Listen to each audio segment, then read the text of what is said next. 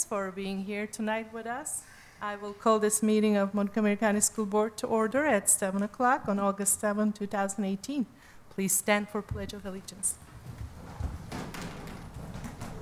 I pledge allegiance to the flag of the United States of America and to the republic for which it stands, one nation, under God, indivisible, with liberty and justice for all. Thank you. Our next item will be adopting our agenda. May I have a motion to adopt our agenda as presented? So moved. Motion and second. All those in favor, please say aye. Aye. Any opposed? We have an agenda. Next item will be Dr. Meyer's announcements. Thank you, and welcome back. yes, welcome back. We consider this the first meeting of the new school year, and so very, very excited. I hope everyone had a wonderful summer. I know I did. And so today, actually, the new teachers started, and I believe we hired 92 new teachers this year, which is about the same every year. Yes, it's pretty normal. But they had a great orientation day. All teachers will start on Thursday, and of course the big day is next Wednesday, when about 9,500 kids, many of them get on the bus and come back to school. So I'm very excited about it for 5 kids of my own to go back to school. and so we're very excited about that. A lot of great news this summer. For one, for the first time since 2011, all 20 of our schools are fully accredited. So I'm just very excited.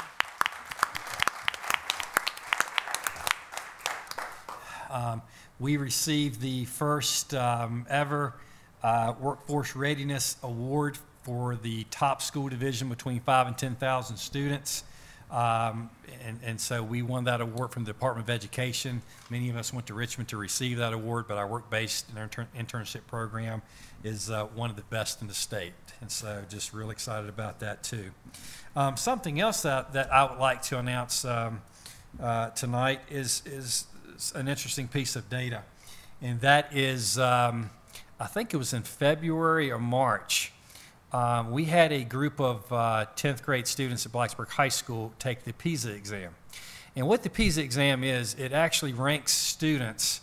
It's a worldwide test. And every year the results come out. And usually the United States as a whole ranks between 10 and 15 in science and reading and math. And so what we wanted to do was to see actually how do our students compare to students of the world. We know where we are as a country, and of course, you know, a lot of folks give public education a hard time in the United States because we're ranked around 13, 14, 15 in the world in these areas. And so I wondered, you know, how would our top students at Blacksburg High School fare in this test? The last time the results were released as a world in reading, math, and science, Singapore was actually the top country in the world in terms of test results. And I'll say Finland is in the top 3 usually. And I got the idea of giving our students this test because I went to Finland last year, and they talked about the great things they do, and they do a lot of wonderful things. But I thought, you know, we do some of the same great things. And so I wonder how our kids actually would do. So Singapore was top in reading, math, and in science. And our top students outscored Singapore in all 3 areas. We beat everyone in the world at Blacksburg High School. And so that's something to celebrate. In reading, Singapore scores were 535, ours were 596. Math, 564, ours were 650, almost 100 points difference. And in science, 556, our top students were 608. And so I think we're doing real well in Montgomery County. We're outscoring the world in terms of a norm test. And so we're real excited about that, and please get that news out there. And if you're with the news here, please, I'd love to talk to you about it. So but we're real excited about that and excited about this upcoming school year. So Thank you. Ms. Cron? Yep. The next item will be our awards and recognitions, and it's back to you, Dr. Yes, Graham. Dr. Graham, if you'll come to the podium to assist with our awards, honors, and recognitions, we'd appreciate that.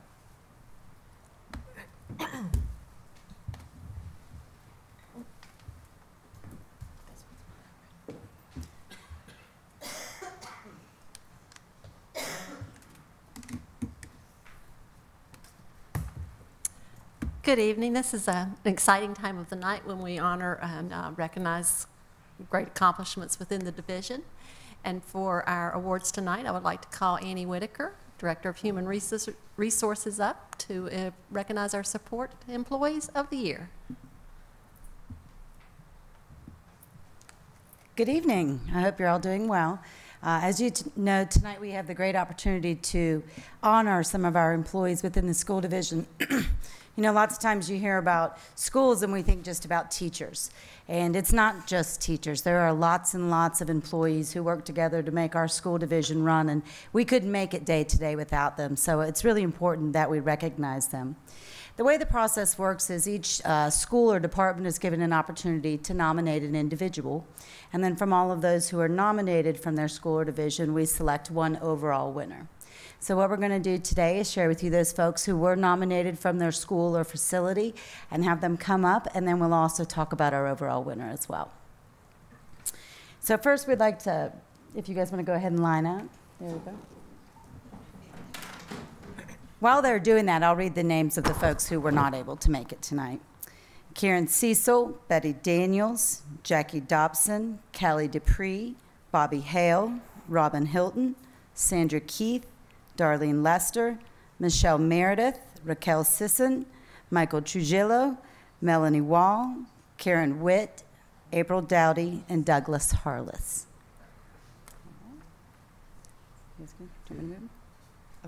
Okay, first we have Carrie Bradshaw, who is an administrative assistant with us from Falling Branch Elementary School.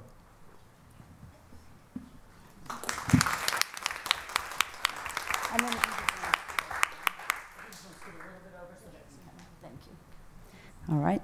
Next is Debbie Foster, custodian at AMS.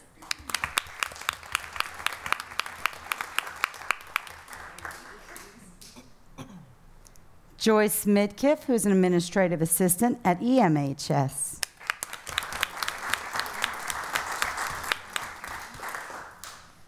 Lori Mitchum, cafeteria manager at AES.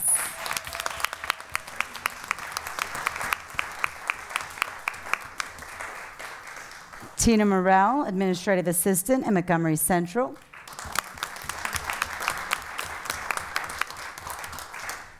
David Skip Thompson, grounds worker with our facilities department. And Vicki Wall, an instructional assistant at Price's Fork Elementary School. And our overall winner this year was Bruce Bentley, who is a computer technician.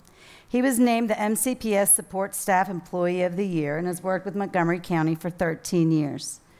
Bentley was nominated for his initiative in managing almost 10,000 Chromebooks in the division, setting them up, delivering them to schools, completing repairs, maintaining inventory, and preparing every device for its user. These are just a few of the things that take up his time. We'd like to recognize Bruce Bentley at this time.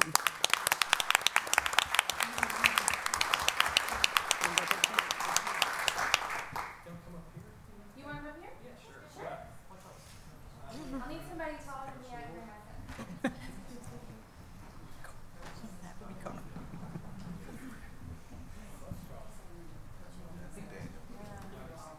You always stand up. What's that? Come on in. I know, but the steps don't really make sense. All right, ready? Oh yeah, hold your certificates up.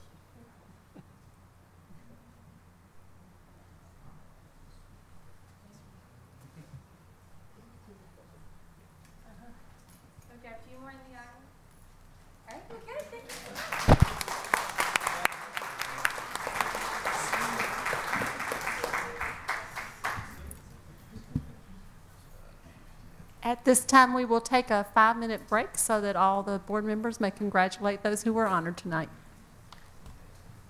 For citizens to address the board about issues pertaining public education in the county. Each speaker is allowed 3 minutes to speak, and screens throughout the room and the laptop will indicate that speaker has 30 seconds remaining.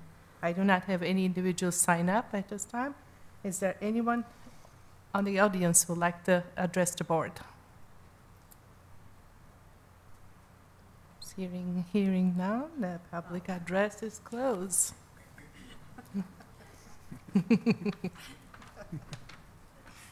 The next item is our consent agenda. Any questions regarding the consent items, board members? If not, we approve them as it is, as they are. They're all old minutes and field trips, and 2 grant proposals, one for Christiansburg High School Black Student Awareness Club, and the other one, I believe, Blacksburg High School Black Student Awareness Club grants. Are we all good? Then we approved our consent agenda. The next item, paying our bills. We have 3 bills to pay, so we'll approve them separately. May I have a motion to approve 2017-18 year-end bill payments? So moved. Any discussion? Do we have a second? Sorry. Okay. Second, Okay. sure. Yeah, I wasn't sure. There were two moves, I think. Any discussion? All those in favor say aye. Aye. Aye. Any opposed? Thank you. May I have a motion to approve the July 18 bill payments? So moved. Second. Any discussion regarding those? All those in favor, please say aye. Aye. Any opposed? We pay those bills.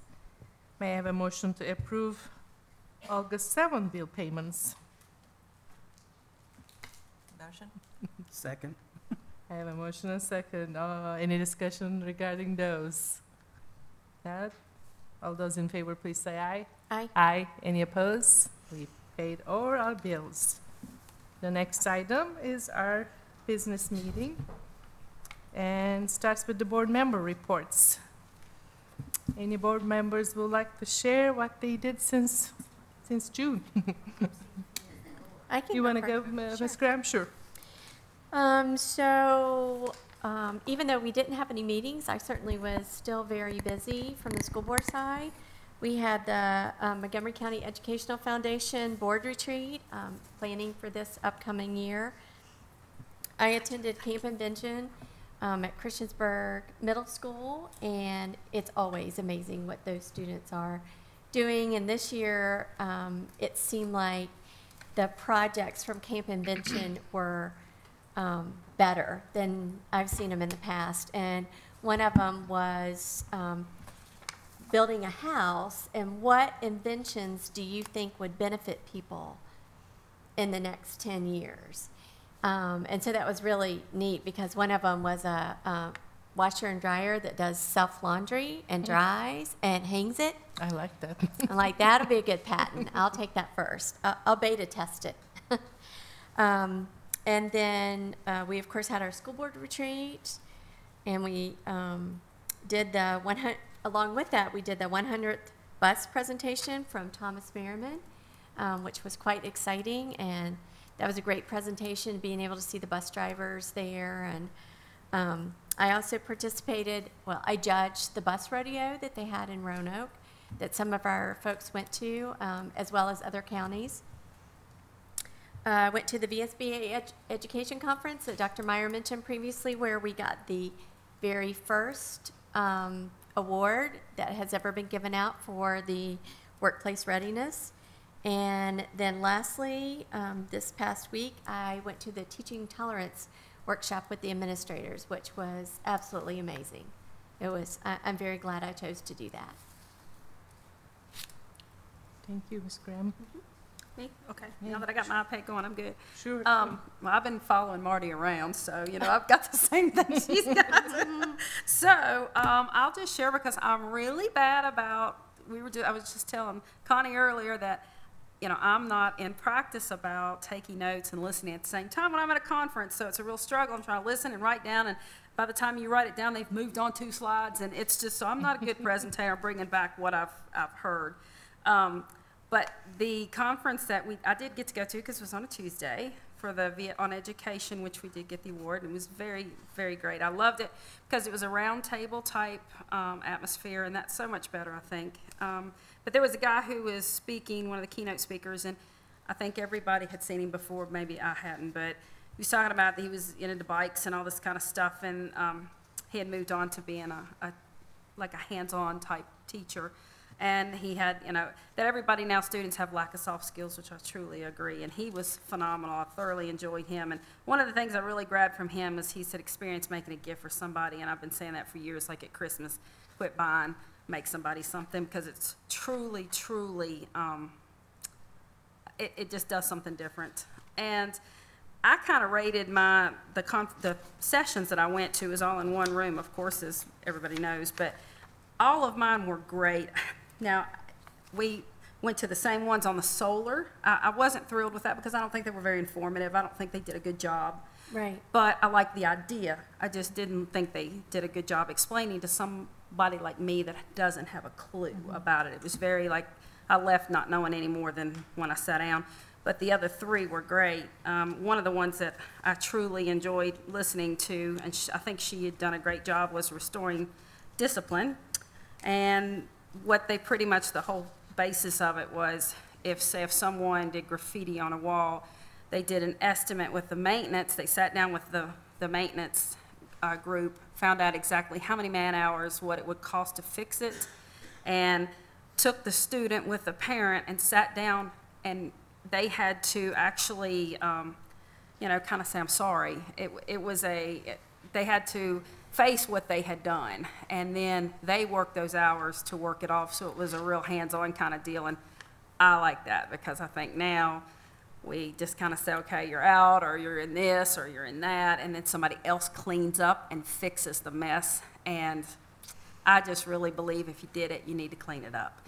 So I really was all about that, and she, you know, shared some books and things that they did, and that it was a step-by-step learning process, and sometimes it was hard for people to sit down and face each other, but they found it to be very rewarding, and that the students, once they had to look at another student in the eye and say, you know, I'm so sorry, it truly was much more meaningful than just, you know, yeah, I'm sorry. So that was a great session, and of course I'm really into CTE, and so one of the ones was the I can't even remember exactly where they were from, but they were just talking, Goochland County, I should have known that. And they had Caterpillar and Lucky Companies, which was a rock quarry, and which made me think, you know, we've got a couple rock quarries pretty close, and I don't know if we've used those, but they instituted into their career and technical education heavy equipment operating, and we have a lot of that around here, and I know some heavy equipment companies, and they're making bank. So anyway, that was really neat, and they just went and kind of said, we want you to come in, and some of those companies let them borrow their equipment, and they said, you know, we'll come get it if we need it. Now, maybe we haven't been as blessed to have that happen, but there might be somebody out there who's willing to do that. So that was really, really neat, too.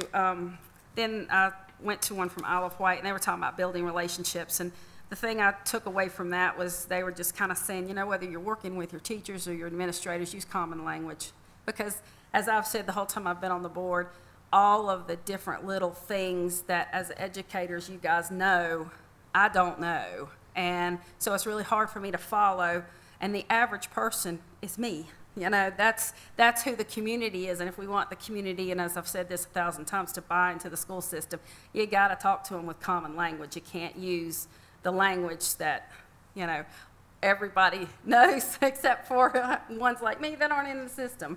And there's nothing wrong with that. It's just I thought that was kind of cool how they said that. That way everybody's on the same page. Everybody knows what everybody means and what everybody's talking about. And they actually used these things called focus documents, which I thought was really, really neat too, and I brought them back. Let me just find them for you.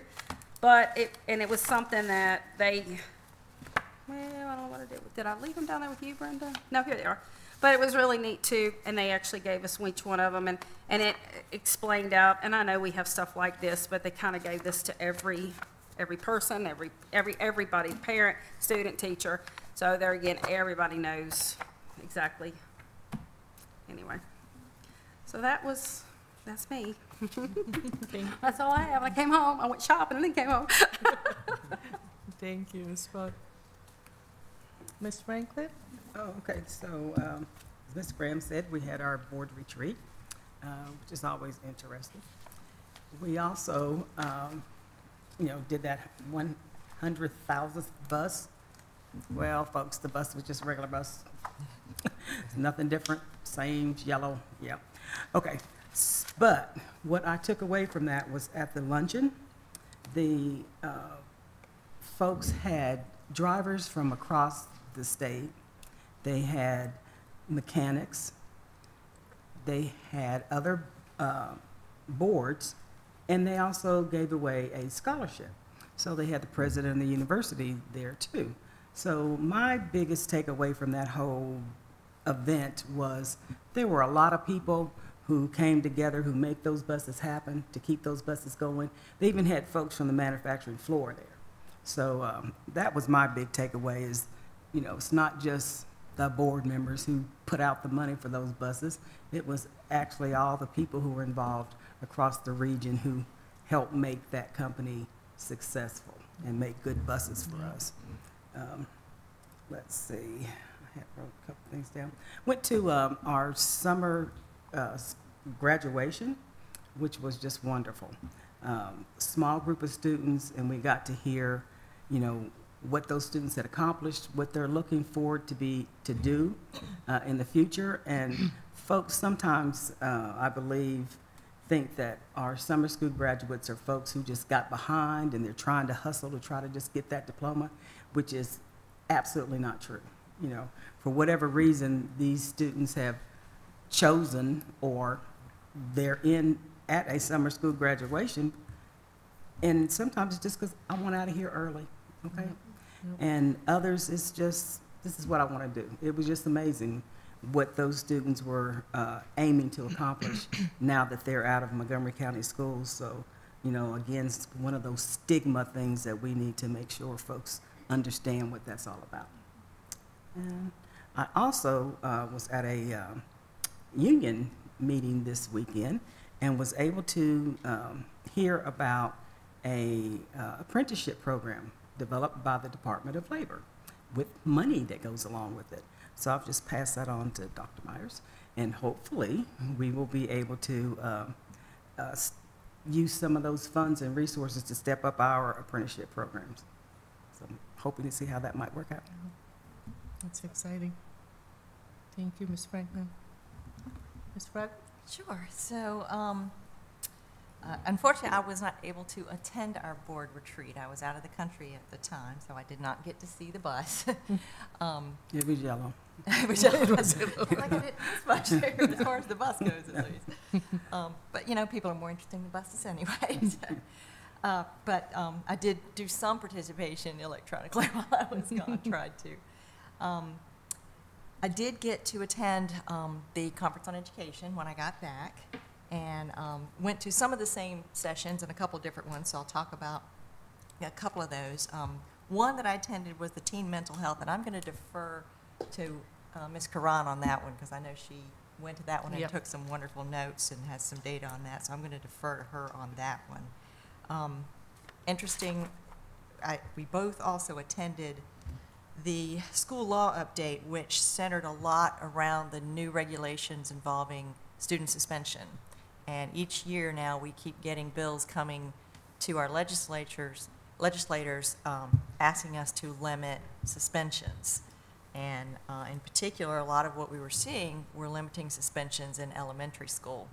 And your first thought there is, why do we need suspensions in elementary school? But unfortunately, we do. And another session I went to actually tied into that, and it was part of the discipline, like what Ms. Bond went to. It was a different session on discipline, and this was it was a cross between alternative ed and ISS, so it fell somewhere there in between.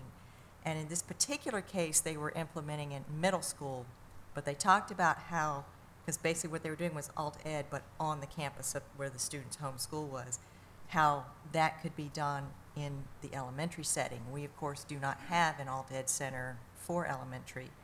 Fortunately, I don't know that we've had a great need for it, but I've been to conferences and met with other superintendents and board members who regularly can have 3 to 5 kids of elementary age in some sort of alternative ed setting. So it's just some good information on, should the need ever arise, how you might implement something like that at the school campus.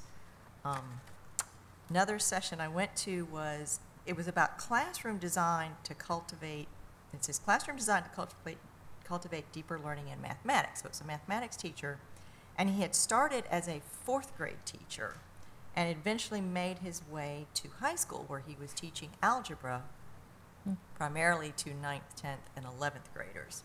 And of course, he started the session by saying, I think all of you here know, if I'm teaching Algebra 1 to 9th, 10th, and 11th graders, I'm teaching it to the kids who have either struggled all the way through or are taking it for the 2nd, 3rd time. And he sort of took what he had learned as an elementary teacher, and this is not dumbing down mathematics, but this is applying a different culture to how you teach math. And it started with the classroom setting, and it wasn't, 5 by 5 desks lined up with a teacher standing in front. It was more like centers and stations. There were a lot more manipulatives, and there was a lot more self-teaching and collaboration going on between the students. So he would start his week lecturing, but then the next 3 days, they were working together in groups at different stations to help teach each other mathematics, but also he would come and help them. And then at the end of the week, they would come back together and see what they had learned as a group. And he had pass rates in the 90s as a result. And these were, like I said, mostly kids who had failed mathematics. So coming from a math background, it was nice to hear. And also, because of the foundation, we've gotten a lot of grants for things that he put in that classroom, but all the requests we've gotten have been from elementary teachers for things like active seating and manipulatives and things like that. But it just goes to show that, and I think we all know this because we're going to talk about recess, our older kids need that activity level as well. They can't just sit in a classroom for 45 to 90 minutes a day being lectured to.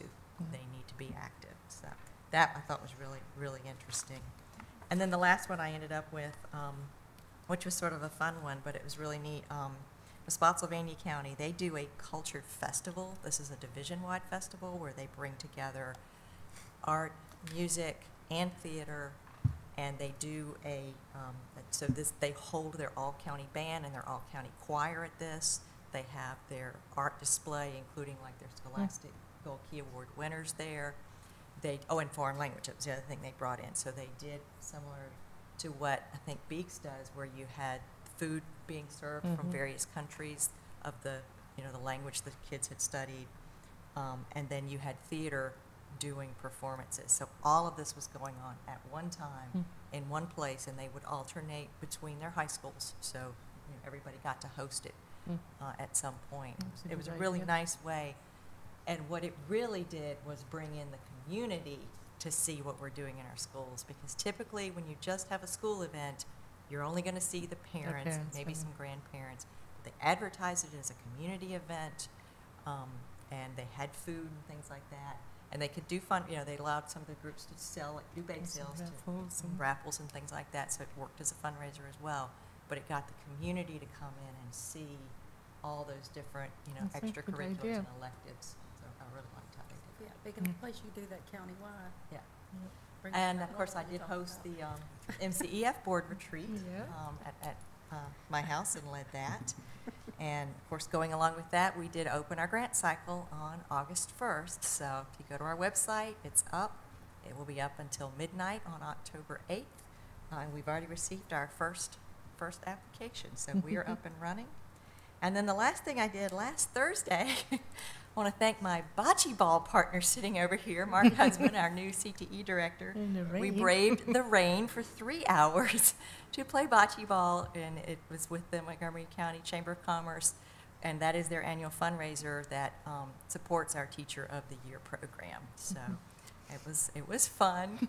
We did come out with a respectable 3-2 record. So we were better than 50-50, but fortunately not good enough to make it the tournament, so we got to go home. So that was it. And after you got Yes, wet. we got out of the rain after 3 hours. Thank you, Ms. Crawford. Do you know how big a county is Spassinado? It sounded like they were Is it similar. similar? I think Yeah, I they're was just similar size to wondering that. us. Yeah, just based on the number Yeah, of schools. based on the it number, yeah. sounded similar. I think the last one will be me. I did a lot of traveling. I went to Richmond twice, in Charlottesville once. Seems like all my time went on 64 during July. The first one was July 11th, the VSBA Legislative Position Committee meeting in Charlottesville. I represent Blue Ridge region at that committee, and basically they will look at the proposals from school boards, and then they will amend or reject or approve, and then it goes to the VSBA Board of Directors. And then after they sweep through, it will go to delegate assembly in November when VSBA have the annual meeting. So the delegates from 132 divisions will say yay or nay those priorities. And this time around, there were 13 proposals from 6 school boards: Bristol City, Fairfax, Goochland, Prince William, Roanoke City, and Virginia Beach. One of the, I don't want to go through all those. Most of them got, with a little amendment, approved, and I think passed that information to Ms. Graham. I'm hoping I did. If I haven't, I will do, so Okay. you will have it Thank before November as our representative there. But one from Roanoke City was interested, and I shared that information with Dr. Meyer already. I never thought about that could be a problem, but their legislative position is to be able to universally test color blindness. They realize that color blindness actually affects so many of our students, especially SOL test time, when they things on the screen highlighted yellow, blue, or orange, red, and if they can't tell the difference, what part of the map highlighted, or what question that needs to be looked at. A lot of failing students for that in that area, so they try to push a legislator that say we'll have a funding, so we will do universal colorblind test for their students. So I thought that was interesting, and I was curious about if it's an issue for our county, or if we ever know how many numbers do we have, or do we even test, especially lower socioeconomic families that they don't take their kids on a regular basis to eye doctor. That was a big issue, and I never thought that could be a issue in test taking. And I think most of the kids then label as ADHD, even though they are not, but they just can't see to answer any questions. So I thought that was an eye opener for me. And then I went to, of course, VSBA conference with my colleagues, and I attended mini workshops on teen mental health, restorative justice, gifted identification for equity, and everything you need to know about public procurement, and new limitations on student suspension and expulsion under Virginia law. I passed all the information to the related parties, but regarding the teen mental health, and I shared that too, and I shared gifted identification with Ms. Naff as well. And I passed the teen mental health to Ms. Hippel and Ms. Baldwin. With the teen mental health, the Suffolk City Assistant Superintendent was there sharing the information, and basically they train all their 10th graders and 8th graders regarding mental health, basically with the suicide, and they watched a 24-minute video done by the students, and then they talked about it, discussed, but the facilitators were through the American Association of Prevention of Suicide group. And then if you look at their site, they said there are local foundations that are, because the foundation is born, somebody lost a child for that, and they want to help the communities, and they, give all the tapes free, all the people that are going to go through the training free, because my first question was how much that will cost, because I know it's important, whether we have to allocate, budget for it, even though mental health is number one for me at least. So that was interesting, and I hope we will look into, and then they did it in the classroom, and they train so many of their students, so many of their faculty, even they are down to training their bus drivers and, aides and everybody that greets and talks to kids. So that was a really important one. I don't know if I'm missing anything else. And I gave all the numbers and the statistic, because they sent a survey after that. And so many students actually said, 90%, I'm pretty sure that they said, wow, now we know, if we see something, at least we will approach the person and ask or give the direction that they can go and ask help. So it was really eye-opener for the students to go through that training. And then I attended with a group of educators to July 23rd and July 24th to Virginia for All Learners Equity in Education Conference. And I miss you, Ms. Franklin, unfortunately. And the sessions were, of course, incredible. And I know, the information, shared, and I know Ms. Diggs was with me, Ms. Hippo was with me. And, one session was interesting. They were all interesting. It was so hard to fit all the summary here. But the Fairfax, I know it's a big county, it's hard to compare, but they did the journey creating a joint equity policy. And what they did is their Board of Supervisors and their school board both decided this equity is a priority, and they sit around the table and they develop a policy, so it's not just equity within our students in school system, but it's also equity, within the residents or the people lives in the county, whether it's a house issue or whether they get the water or, whatever, it's not equitable in the community itself. So I thought that's a really nice come together for both parties and work for a common goal. And again, I had all the information passed around, and there were great keynote speakers. One was Dr. Ivory Tolston, and he deconstructing the achievement gap to move from equity to excellence. And I mentioned that to Dr. Meyer. Maybe he will come and talk to all our teachers, and he was dissecting the data and actually how data not necessarily shows what our kids learning. He said so many reasons the data can fail us, maybe because the kids don't want to take the test, or they don't care about the test, or they didn't sleep well, that's why. So it's, failing SOLs doesn't mean that, kids don't know. So that was an interesting one. And then I attended July 30th, our administrators retreat, first day. I know they had a week-long one, but it was a great session for me, and I really impressed the session by Dr. Deichter reaching our students together. So all students, every day, every student, so we have to care for each child every day. So that was a really good session on co-teaching.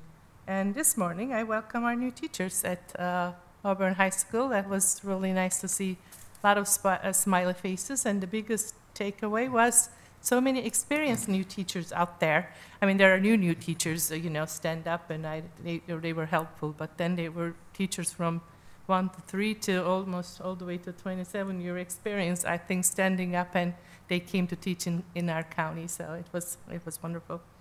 So that's it. I think that wraps up my summer. Okay. And if I could follow up on a few notes, Sure. You all sort of jarred my memory from the summer. But first, I'd like to let you know we were having an administrative retreat last week. We had our first retreat probably in a while for administrators, at least since I've been here, and it was 4 days of the retreat. It went really well. Had all of our administrators there, other central office personnel, guidance counselors also attended some of the a couple of the days, but the first couple of days, we did have Lisa Deeker, who's an expert in special education from University of Central Florida, It was and she very did a wonderful job. impressive, And of course, that's an area that we're gonna really focus on. Our finance department gave us some updates. Our human resource department gave us updates. We talked about how we could better communicate between ourselves and our schools. We talked about staff evaluations. We trained our principals on e-discipline, which is a new online discipline program. So basically this year, our teachers will not have paper that they write out any referrals on. It's actually an online program that will track it even better. One day we had lunch with law enforcement, and some folks from the Department of Education come down and speak with us, and Ms. Diggs and her department helped us with that. On last Wednesday, we had a full day of threat assessment training, and our staff was trained on a new threat assessment process, and that basically anyone who is on a threat assessment team at the schools came and attended that session. It was an all-day session, and they went really, really well. Thursday was teaching tolerance. Wonderful. Of course, Ms. Graham was there. Wonderful session for an entire day. We had guidance counselors there as well, along with administrators. A lot of positive feedback with the teaching tolerance session, and a lot of momentum. We're going to bring back the teaching tolerance folks for a day sometime this school year, and we're going to have many teachers. Actually, the most they can do at one time is 80. I'm hoping we have 80 teachers who will come and participate in it, but I think that should not be a problem. This group was recommended to myself by 2 teachers from Blacksburg High School who attended their teaching tolerance conference in Raleigh earlier in the school year, and I can see why they would recommend this to our school division. So just a excellent workshop. Also on that day, I had the opportunity, I left teaching tolerance for about an hour and a half, and I went over to Blacksburg High School. Our IT department did an absolutely wonderful job. They did a one-day conference on technology, and they opened it up to other school divisions. And there was about 150 people there participating, and probably I think it was about 60 from other school divisions who actually attended.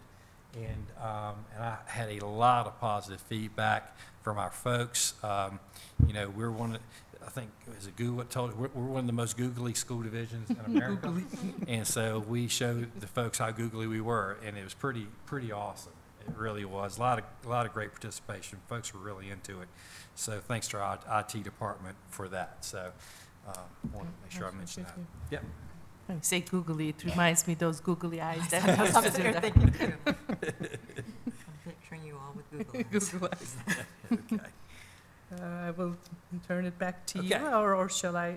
I mean, I can continue if you like With me to. The grants. Oh, but you're gonna explain the grants, Yes, already. Yeah. I'll go through the grants. So we have several grants this evening. First, a grant proposal, structurally controlled thin film materials via solvent evaporation. That's pretty fancy. Yes, it is.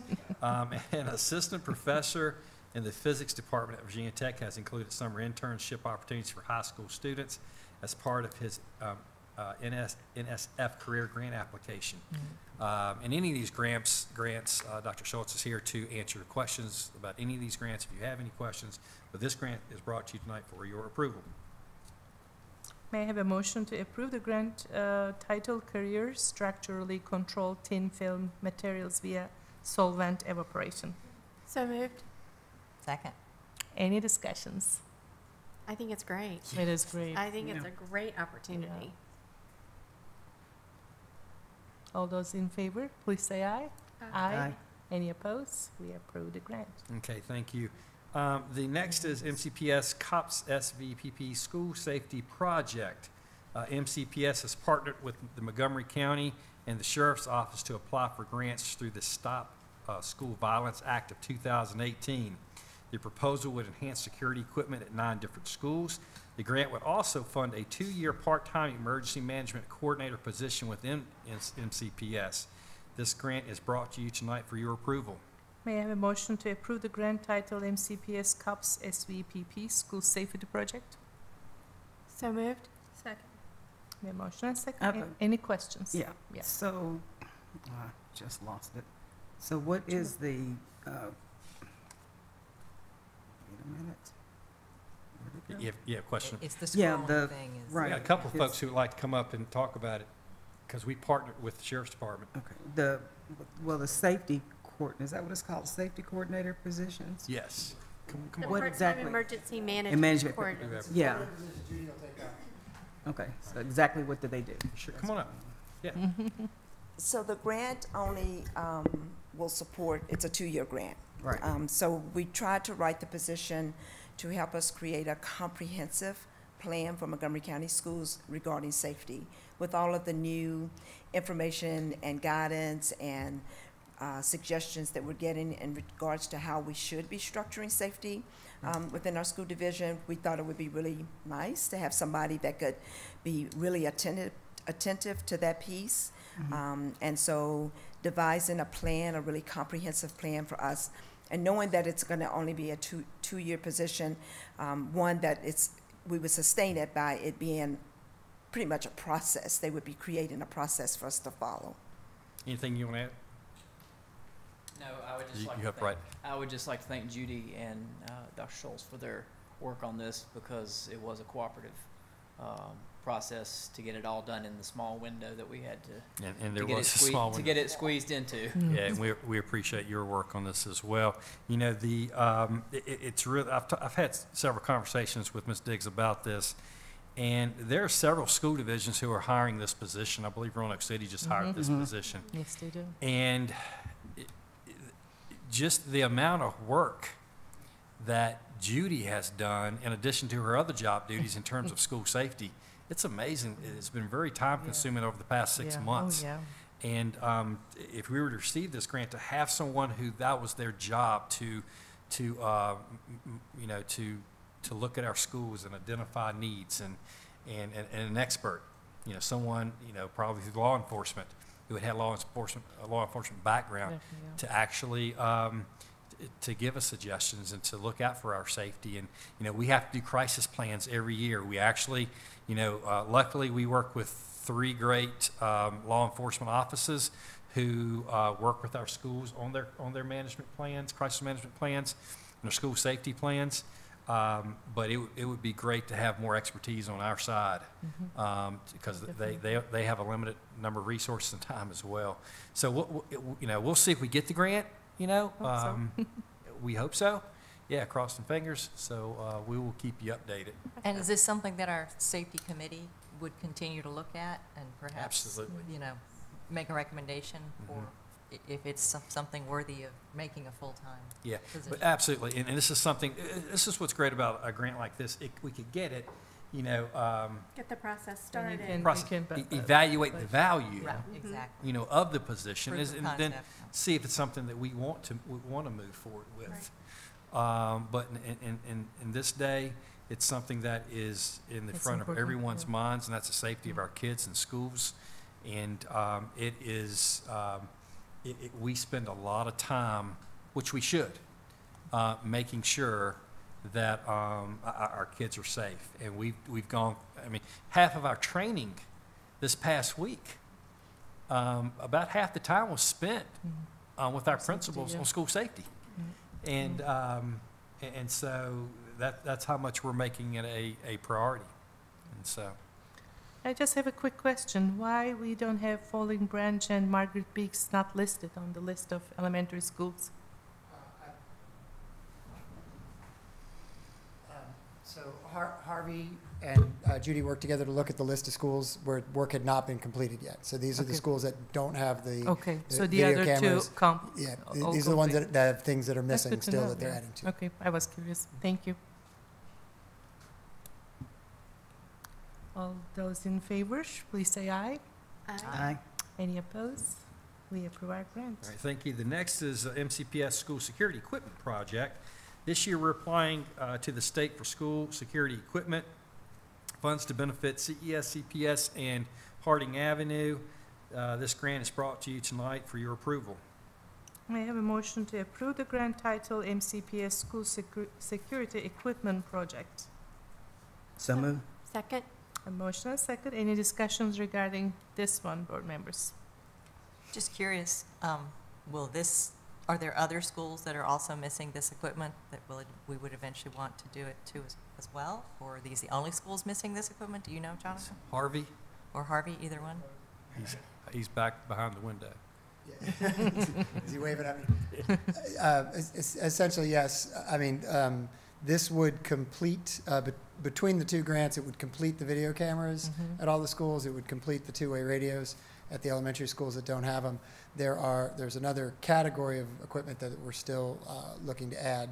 It escapes me as to what that other column on the spreadsheet was, but it was the intercoms. The intercom systems, and that one's a really expensive piece. This is a grant that we've actually applied for, I think 5 times. We've gotten it 4 times, 3 times all the way, and once partially. So it's just the next phase in the schools that haven't had it yet. Thank you. Any other questions? All those in favor, please say aye. Aye. Any opposed? We approve our grant. Okay, thank you. Next is the VSBA Media Honor Roll recognizes fair and balanced reporting about our schools. We recommend that Sam Wall and Lynch Kirchner from the News Messenger be nominated for the VSBA Honor Roll. With your approval of the attached resolution, we will submit their names to VSBA. May I have a motion to approve the VSBA Media Honor Roll resolution as presented? Motion? Second. I have a motion and a second. Any discussions, board members? Hearing none. All those in favor, please say aye. Aye. Any opposed? We approve the resolution. Okay. Okay, next, Our board goals. yes, at board goals. At the school board retreat, the board discussed its 2018-19 board goals. A draft version of the goals was presented for review on June 19. The change suggested at that time was incorporated in the document tonight is brought to you for your approval. May I have a motion to approve 2018-19 board goals as presented? So moved. I have a motion and a second. Any discussions? No, good. All those in favor, please say aye. Aye. Any opposed? We approve our goals. Okay, thank you. Next is policy 7-2.3, an attendance policy. This policy was revised in June. The change tonight corrects a place where the policy was not in line with itself. The word consecutive is removed before undocumented absences. The new change will be brought to you on August 21st for your approval. Are there any questions regarding this? Pretty simple change that we need to make. Yeah. Okay. Next, policy 6-2.4, animals in schools. This is the first reading of this policy. This was a code change in the past couple of years, and our policy had not been changed to be in line with the code of Virginia.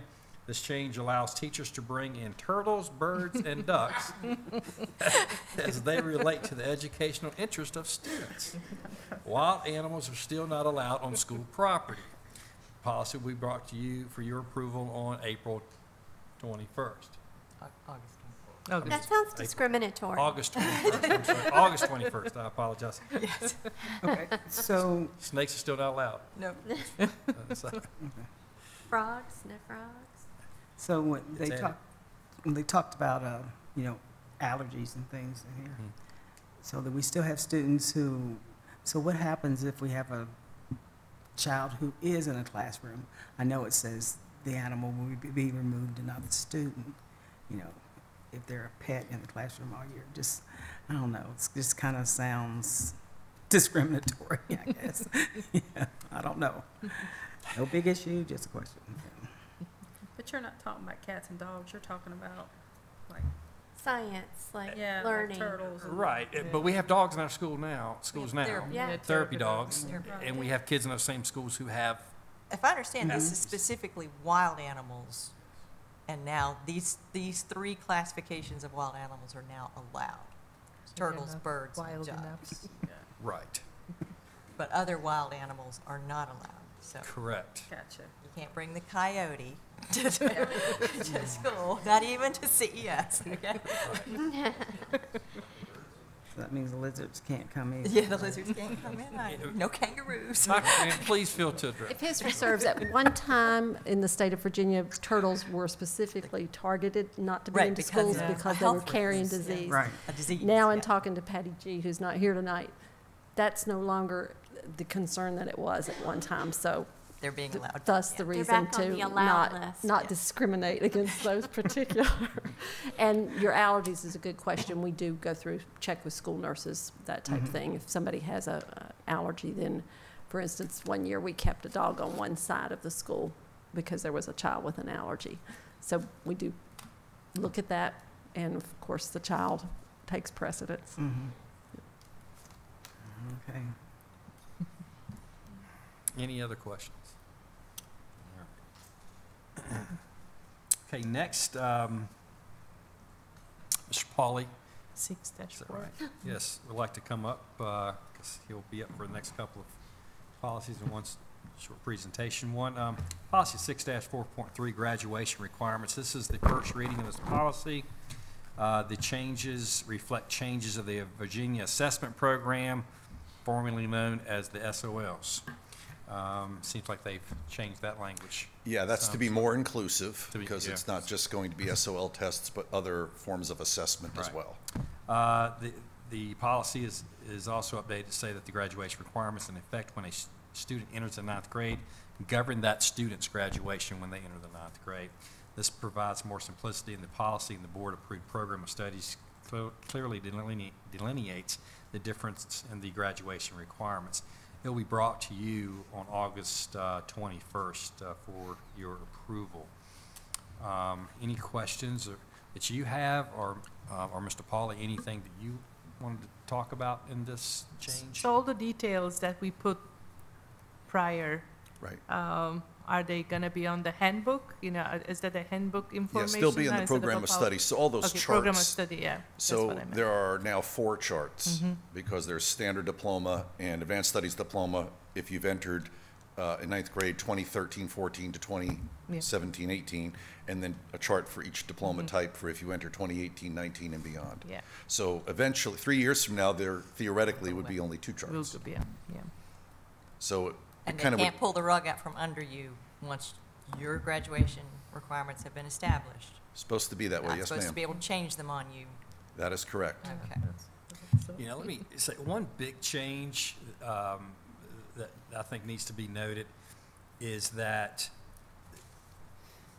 for this current rising 9th grade class, they will be required to pass I'll just use the word SOL test, to receive a verified credit in each subject area while in high school. And, you know, so what may happen, this is not may, but it's probably going to happen, for instance, this year a 9th grader passes, for instance, a world history test. Once they pass that test, they do not have to take any more social studies test, which is nice, okay? You know, you pass one, so we're eliminating tests for students. Good. However, students didn't get to 11th grade. They take U.S. history. The ones who took the world history test and passed it do not have to take it. Yeah, and it's not even just that you don't have to take it. You can't. They told us we will not test them. We're not allowed to. We're not allowed to test them. Once they've met their verified credit requirement, we cannot test them. So what will happen is you'll have students in 11th grade who have not passed the test before now taking it. So the prediction will be our scores will go down. You'll see possibly a U.S. pass rate going from 85 to possibly 50% all in 1 year. That could possibly happen, you know, because a lot of times kids who fail tests, you know, they'll continue to do so, unfortunately. And so that may cause a dip in some of our high school scores. And some tests we anticipate never giving again, like chemistry, the chemistry SOL test. Those students likely passed the biology and/or earth science SOL test, so they will not take it. That's a big. And those used to That's boost good. those used to boost school scores because you would Yeah. get nearly 100% pass on Right. chemistry. So I'm glad that the state has eliminated tests. Yes. I think it's Right. great for kids. Right. I really do. and Well, give them some other options. hopefully when they were assessing us, they will Yeah, look they at it recognize differently. the when, situation they've Can they, created. hopefully they will recognize that, all right? That is Well, possibly there gonna is happen. there is a new assessment system as well that we'll talk about at some Yeah. point and educate you on. Yeah. It's a little different than, it's a lot different than it used to be. In fact, the new accreditation system will look more like the old federal system, where there are gap groups, and so the state has not done that before, and so they've pretty much adopted the gap groups of the federal government that schools will be held accountable for those groups, which I'm glad of. I'm fine with that. We need to teach all kids, and I truly believe that. Yeah. So yeah. We'll give you that presentation Yeah, that would be sometime great. soon. Education. Once we figure it out. Once we figure everything Yes. out. Once the state Yeah. They figures it decide out, and then we first. figure it out. There are Right. actually questions that the DOE can't answer for us Yeah. now, and in fact, some things they're saying to us are different than things they actually have in writing. Right. And so that's sort of frustrating to Mr. Pauly. Since he's I trying like to things, deal you with know. writing, Just writing for this, school writing the policies for Crazy. us and making sure it's in line. And so, but we'll keep working through it. Interesting.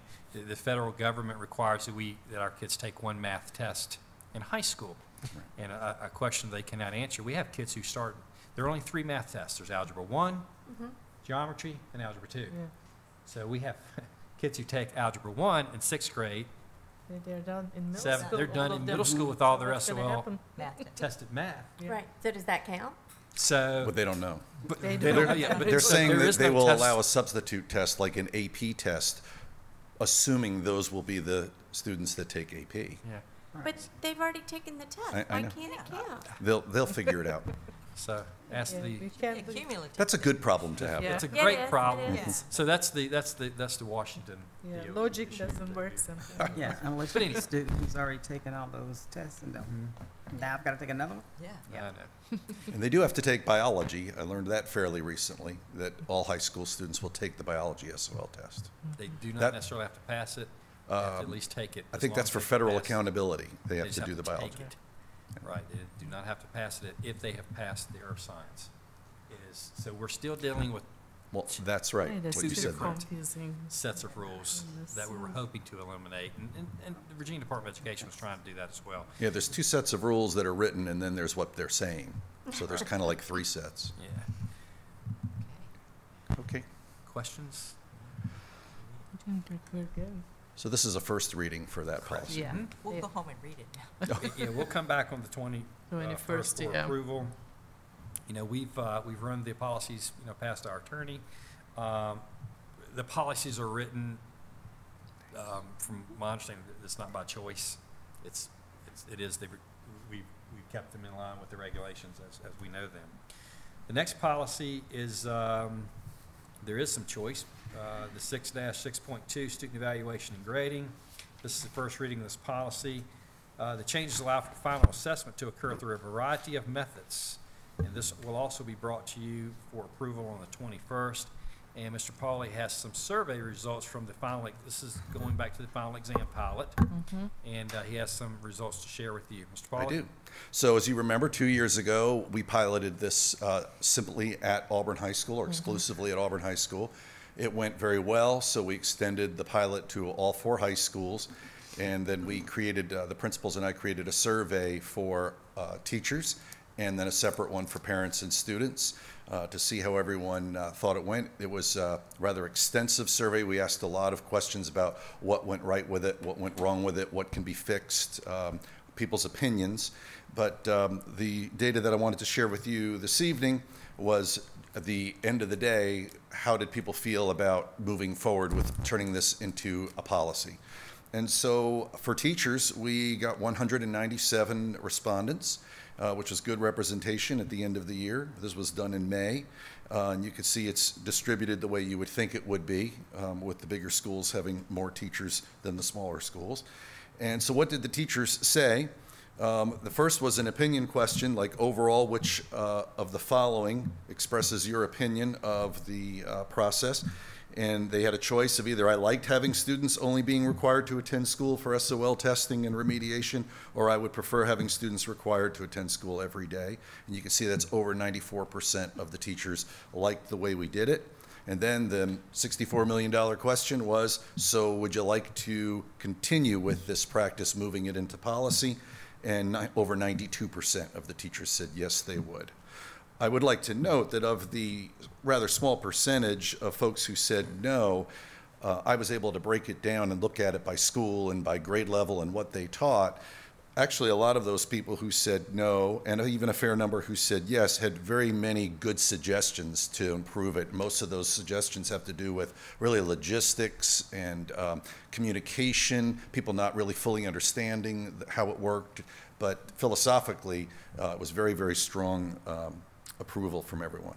So then we did the same with parents and students. So it was after school let out and sent it home to parents and asked them to sit down with their children and talk about their opinions and their experiences. Some of it was rather entertaining because several parents said, well, I feel this way and my student feels this way, so I'll put what my student thinks, since they're the student, was probably the most popular. But still a fairly good representation with 336 respondents. And again, over 92% said that they liked the system of coming to school and setting aside days exclusively for SOL testing and remediation. That seemed to work very well. Again, with a few logistical scheduling type things, but we're going to tweak that. And then asking, again, the big question, would you like to see us continue this and move it into policy? And over 91% said yes, they would. So we feel like that is good enough to propose to you that we change the policies. I have to be honest and say that I actually rewrote this policy 2 years ago in anticipation of this day, and in hopes. And so if you read through it, you would really see a huge section of policy completely eliminated, because a lot of it was about SOL waiver policy and final exam exemption policy, and the confusion that caused. All of that's gone. Even changed a lot of the language as far as if you're at a traditional scheduled school or a block scheduled school, because really all 4 of them are hybrid scheduled schools now who have both types of courses. So some of that language has been cleaned up and I think made simpler to read. And we took the opportunity to fix a few other things, but most part, you'll notice it's the language right out of the presentations that were made to you, cut right from the presentation into the policy, and then looked at and vetted through the attorney and turned back to us with approval. So we are seeking your approval in 2 weeks. And I'm here for questions. Any questions, board members? I just want to say thank you Yeah, I'm just going to say for thank you. being the catalyst that moved us A there. lot of work also. Thank you. It was my pleasure. Thank you. Thank you. All right, next is policy 5-2.1. It's the first reading of this policy. This policy is updated to say the job openings will be posted for a minimum of 7 days, changing it from a minimum of 14. And Ms. Whitaker's here to answer any questions, if you have questions as to why. Why?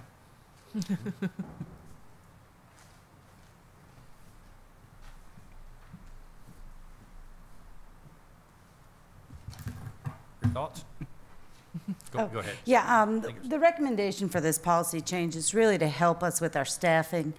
You know, it says 14 days, and it says unless in an emergency. So those emergency situations do arise pretty often. You know, if someone leaves a position and then we have to post for 14 days, we only have to get 2 weeks' notice. So then we have a gap in time where we don't have an employee. So it would help us in our staffing. We could, of course, leave it open as long as we chose to, but it would help us to make sure that we're filling positions and that all of our departments are having the staff in place that they need. Any questions? I'm just not don't think I agree with it. I think 14 days gives more folks to have time to look at it, to make up their minds about it. 7 days can go really quick before people even hear about the opening. So I'm going to be voting no.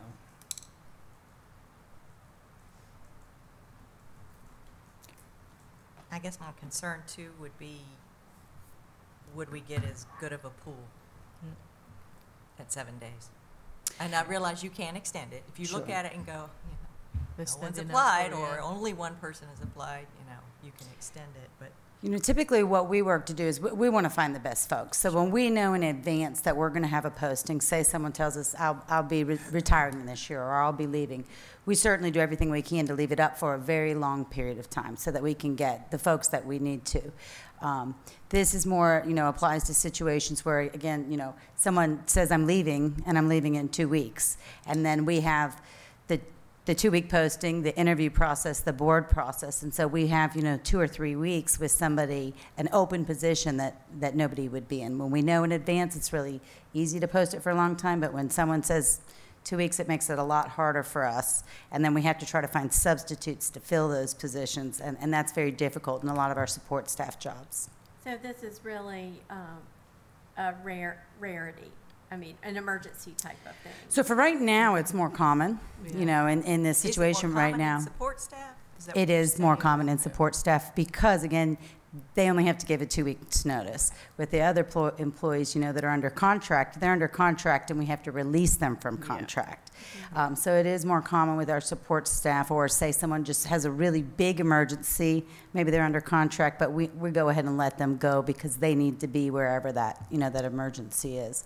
Right now, it is a definite need, and so what we do at this point is we determine it is an emergency. If someone has said, we planned for them to be there, and then they call us today and say, oh, I'm not coming back, then and that happens right now all the time, then we certainly consider that an emergency and we shorten the posting period so that we can make sure that we have staff in place when school starts. That can make a hard load on whoever's left. It does because, again, we have a hard... I agree. Let's talk about custodians. We have a very hard time hiring custodians, and we work constantly to get subs in. And most of our subs become long-term employees, but it's very difficult. And then that workload is put on someone else for 2 or 3 weeks and maybe taken from another school to put into another school. And I do hear that a lot about Oh, how yeah, hard I it is understand the on dilemma. the people that are in there. So we need to look at how we compensate our employees, and maybe we wouldn't have these problems. Any other questions? I think as long as you have the flexibility, if you're not satisfied with the pool, to be able to extend as long as needed to get the right person, it's probably, Again, No need it's to- trusting HR to be professionals and handle it. Well, and we want the best employee. We want to recruit and retain. We don't want to keep filling positions. So we certainly want to accept as many applications as we can and review them so that we are interviewing the best candidates. Off the top of your head, do you remember how many hires we made in HR last year? Probably 350, 380, something like that. The year before, maybe even close to 400. The year before was over 452. Yeah, and it was between 400 and 500 and 365 days, not that many work days. Yeah. I mean, they're continuously, and it's mostly classified staff, that's a continuous turnover. And you're right, compensation would help Yeah. keep people around. Yeah. Yep. There's no doubt. Absolutely. Yeah. And so we'll continue to to work look on that in into the next that. budget as well. Yeah. I agree 100%. Yeah, So- one of the things that I have learned throughout my life is people change, so you need to make sure your policies are going to hold clear to what you really want and not just depend on people. Sorry. I've learned hard way. Okay. Thank you. Thank you. Okay. Next, recognition, let's see, of student academic achievement. Policy 6-6.3 was revised in June. The change presented tonight corrects a place where the policy was not in line with itself. The number of decimal points that will be calculated for a student's grade point average should be 2 in all places. We found that it was not. We'll bring this back to you for approval on August 21st. Any questions about that? Our policies were not consistent with itself. Yeah. And to let you know, our folks are going through an extensive policy review. at this point, looking at policies That's a good thing. very closely, which we found had not been done for a while. And we're trying to correct things, get it right, and make it consistent. And these are things that are being caught. So we'll have a few of these coming back to us as we continue to catch. I don't know if you call it mistakes, but just inconsistencies. So okay. Next, Ms. Diggs is here tonight to present an update on attendance from the last 2 school years. Ms. Diggs.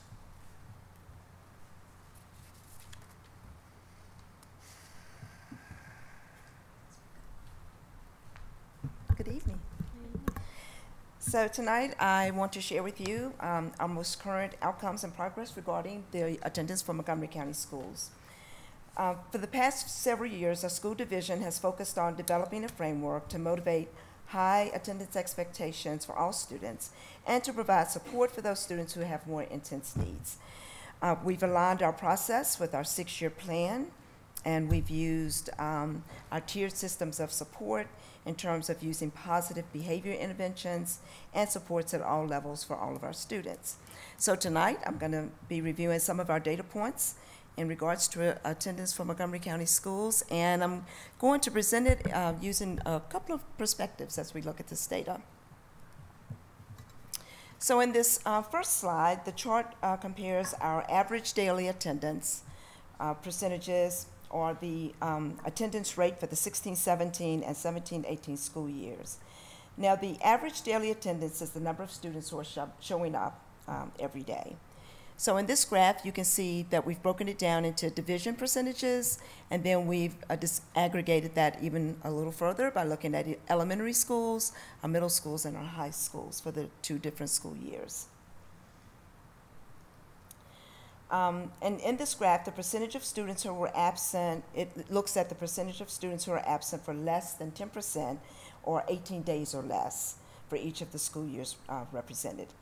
So overall, for the division, for the 16-17 school year, you can see that our percentage rate was at 95.3% for our students who were absent 18 days or less, or they missed less than 10% of the school year. In comparison to the 17-18 school year, where it was 94.9% of our students who missed 18 days or less. And in comparison to the state average for that year, it was 95.1. So you can see we're right pretty much where we should be in comparison to the state data. Our elementary school students were attending school at 95.5% or better, as well as our middle school students, but you can see our high school students, that rate is slightly below at 94% and 93% respectively in regards to the school years. And so in this next slide, this chart is displaying, again, the average daily attendance, but in a little bit of a different format. It's showing the percentage of students who missed a specific range of days during the school year. And so at the bottom there, you can see that we're looking at the number of students who missed between 0 and 10%, and then from 10 to 15%, 15 to 20%, and then more than 20%. And this data is broken down. This is basically the way that you would see it on the state report card. And for the 16-17 school year, you can see that the blue is representing the largest number of students who missed between 0 and 10%, or 0 to 18 days of school, and that's 89% of our students that fell in that range. So the majority of our students are missing 18 days or less. The red piece of the pie shows the students that have missed 10 to 15% of days. That equals 18 to 27 days, and 5.5% of our students missed that number of days, and that would equal about 500 students. The green piece of the pie looks at the students that missed 27 to 36 days. That's 2% of our students, or roughly 200 students. And then the last piece of the pie that you see there is the students that missed more than 36 days. That's 3% of our students for the 16-17 school year, and that's roughly 280 students. The state average for missing between the 0 and 10% was 87.8%. So again, we fell a little bit above that range, and the state range was 6.4%, representing the red piece of the pie, which looks at the number of students that missed 18 to 27 days. So if you go back to the previous slide, I'm not going to do that, and we look at the average daily attendance, which was, the range was like 95.3%. In the pie, that represents the blue and part of the red. And so they equal about the same. So I've actually just tried to give you a different way of looking at that data. So the next slide looks at our unexcused absences. And I chose to show you this because this is really how we account for the absences for our students. And not only the way that we account for the absences, but the way that we have to respond to the absences based on state requirements. And so our policy, as well as state requirements, recommend that we look at 5+ absences, 6+, and 7+ absences. And we are looking at those because we're also to respond to those absences and responding to those absences by calling parents, by making sure that we're engaging with families, that we're putting them on notice or recognizing the fact that those students are missing school. We also, at the 6 and 7 absences, put specific interventions in place, and that's when we start writing attendance plans. So I thought it was important for you all to see this information as well. So you can see in the 2016-17 school year, I'm going to talk more about the percentages. You can see that if you look across there, at 5+ absences, 25% of our students were missing school. At 6+ absences, that drops to 21%, and at 7+ absences, it drops to 17%. In that school year, we were implementing attendance plans, and most of that work was being implemented by our social workers or our student intervention coordinators. And you can see it was making somewhat of a difference in students engaging with those families, making them aware of the importance of their students being in school, and it was making a difference in terms of those students then starting to show back up. In the 2017-18 school year, again, you can see that there is a decline in the percentages of students that are missing from 5+ absences up to 7+ absences. It's a little bit more significant in terms of the drop in the number of students who were not missing school at that 7+ absences. This past school year, we also incorporated at the 5+ absences having more school personnel engage with their own students in regards to absences. We felt like it was, and based on some of the ESSA guidance, that it was important to make sure that the schools themselves were connecting with those students and not just the social workers. So we incorporated that, and I do believe that it has made somewhat of a difference if you look across the 2017-18 data points. And you're calling these unexcused absences? These are unexcused absences. As opposed to what was in the very first chart, which is just total absences, correct? Yes. Okay.